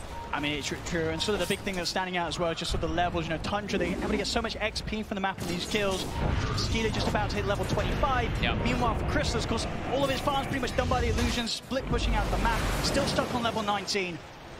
Still a ways to go before he's really going to be feeling in a position to be able to stand his ground against the cause of Tundra in the team fight. And a ways to go, really. Zayats, you know, he was getting close to BKB, what, 12 minutes ago or something? He still doesn't even have it done, so the scaling for them has completely stagnated. While for Tundra, it feels like all of them are scaling more and more with these small little items to protect each other. Not really sort of any easy target that, even with the BKB on Zayats, that he can sort of just commit in on with the Unleash. No. They've got ways to kite him out. Zax has got the items, Blinks, Forces, Yules. And multiple ways to get that dispel, as we see. Witchbane's done, or Witchbane's picked up from the Medusa, and they did, I believe, have the Stormcraft on the Tiny, so yeah, ways to just reset away constantly, which has been kind of the bread and butter for Tundra. Resetting, retaking fights over and over again. And 25 now. Dusa, Skeeter, he's got the talent. So they're ready for their fights if anything comes to them. Playing it safe probably though. Final game perhaps for them. Playing around this Roshan timer, it's soon to spawn. That's it, exactly. They can taste that victory. Yep. They know how close they are to claiming that Aegis of Champions. Every single time we see Tundra take the safest route out. They do not let these leads slip away. And they're going to do everything to make sure that nothing changes from that in this all-important Game 3. It's got to be frustrating for Secret at this point, knowing that they can't make any move outside, but at the same time also, if they give up the Roshan, they probably just know that there's no way for them to bring down this Medusa twice. So the big item pickups that they are going to require is Chrysalis. And his next item done is going to be opted for the Nullifier after Bloodthorn, so some further aggressive sort of setup that they can play with. Hard for him still just committing into these fights at this point. Tundra just has so much to deal with him. Radiant Out with a smoke. And try to get in there with the jump on a 33. See if they can take out this response before we get the roar up there. And on top of the 33, he's able to get the BKB on 30. They turn Skeeter. It's too much damage from the Medusa. Nisha jumps in. Will be able to finish on 33 in return. And we'll see the buyback coming straight away from Resolution 9. It's got him pretty deep here to try and chase down Puppey. Still with a bit of time there for the Rolling Thunder overall. Resolution did buy back for this. He's able to sidestep the arrow in time. 9 out with the swashbuckle. Secret, they'll look to chase, but the pinch there before the Fly Fist connects. He's out to safety 9. Now they want to get back in. Saxa in with the toss go on the side. This is Robin locked down. Nisha out for 100. As Tundra, they'll chase him down. Rezo gone without buyback. It's only Puppey and Chrysalis. And the arrow. The arrow's there. Tundra catch him out. They're ready to run down mid. There's a lack of buybacks on Secret. Secret felt the need. They had to chase to try to get more of the Beastmasters dead, but they get hit with an onslaught. No buyback on Resolution. And Nisha, he's 200 gold short. It's Tundra. They're going to try to get some wrap They're going to Tundra. Some sort of surprise, but it's 2 against 4. Dire's middle barracks. As this push is not stopping. Tier 4's dropping. They've got Secret. a fortification, but still such a long time without Resolution, without Nisha, a full minute. And the creeps are coming in top. They can't even cut the waves. As the tier 4s, Tundra, they're pushing on. Secret, they've got to make their move now. It's going to be now or never if they want to try and stop Tundra. They gotta just run in. And they gotta do something. The Ancient is dropping. Tundra, they're looking to end his sides. Jumps in, but immediately to his death. Crystallis has got the illusions out, but he's surrounded. Taken out. The Ancient is exposed. They're looking for the game. Tundra, they're on the Ancient. There'll be a buyback for Crystallis, but surely there's nothing. He's just getting controlled. Nothing to be done here from Secret as Tundra. They're closing it up. The Ancient, it falls. Oh my God. Tundra have done it. The 3-0 clean sweep today against Team Secret here in the grand final. What an unbelievable storyline. Undefeated. Tundra, unbelievable. And the way they did it, it truly feels like both this team, they've cracked the code, they've solved Dota. They broke Their it. approach every single time, they're unstoppable. Even when they get their heroes taken away, they always have some type of substitution. Every single player piggybacking off of each other. Go. Unbelievable. Snaking. Skeeter, 26 teams in 10 years, and he finally claims it. Tundra, ladies and gentlemen, on TI 11 champions. Esports are the international Incredible moments here. As you said, a team that's worked so hard throughout the year. They've had their highs, they've had their lows, but they come in at their best when it matters the most here at the International Fog. Last year, they weren't able to make it this year. They proved everybody, they proved to everyone how good they truly are. It's incredible play across the board. Some of these players, you've seen them time and time again over the years, as you said, through different teams. I mean, a lot of them individually, the other pros, they've always known that these players, they've had it in them.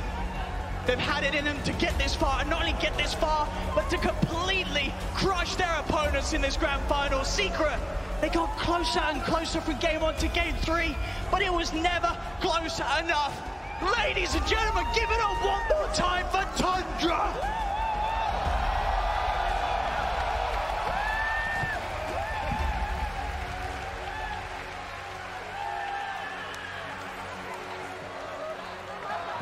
Ladies and gentlemen, give it up for the winners of TI 11, Tundra!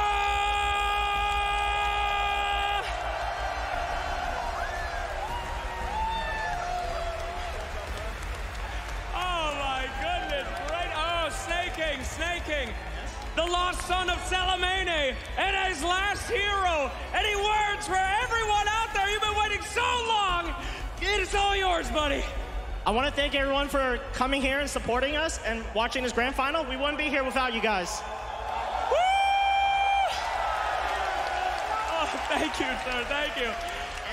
And I want to give a special shout out to Pierre and all the people who have supported me along the way. Thank you, guys. Thank you so much. An incredible show. Well done. Well done. Oh, let's go. Ladies and gentlemen, Skeet God here, my friend. Good to see you. I'm sorry, I'm caught up in the moment. Now, you heard about Dota from TI2. You watched them on this stage. Well, now you've broken the records. Now you're on the stage. How does it feel, my friend? It's surreal. I don't know. I'm trying to still digest all the emotions. You know, it didn't really come to me yet, but it's fucking crazy. Absolutely. Ladies and gentlemen, give it up for Skeeter!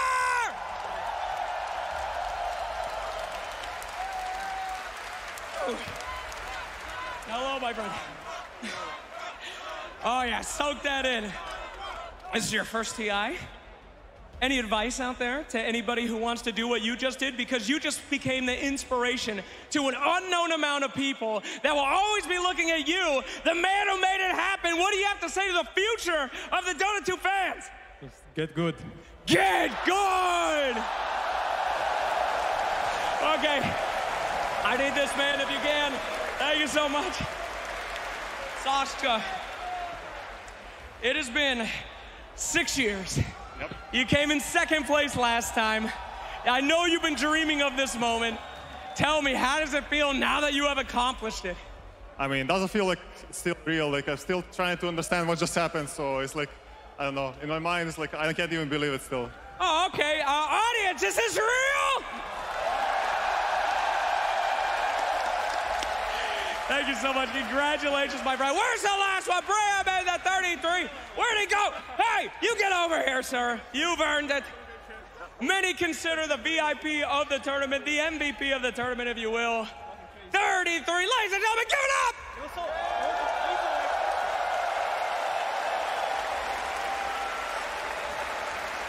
You said many times before you were searching for the right team to make your Dota ideas be true. You were looking for the right squad to make it happen.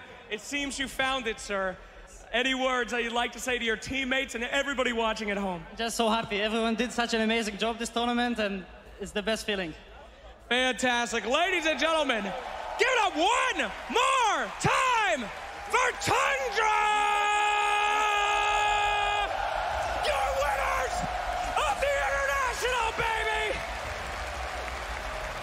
One of the best years of Dota that we have ever seen. The greatest lift of the ages. One more time. Give it to the fans. Incredible Dota. One more if you can. Here we go.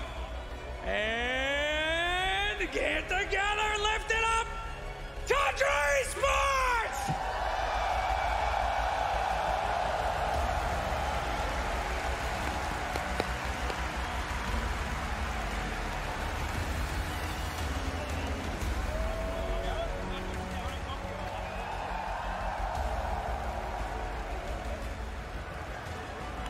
Congratulations, Tundra Esports. Head and shoulders above the rest.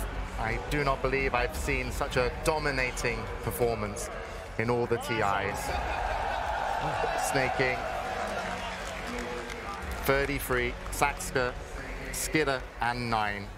And I love the fact panel. Hello, panel. Hello. Hello, Team. Hello, Sheep. Hello, Lizard.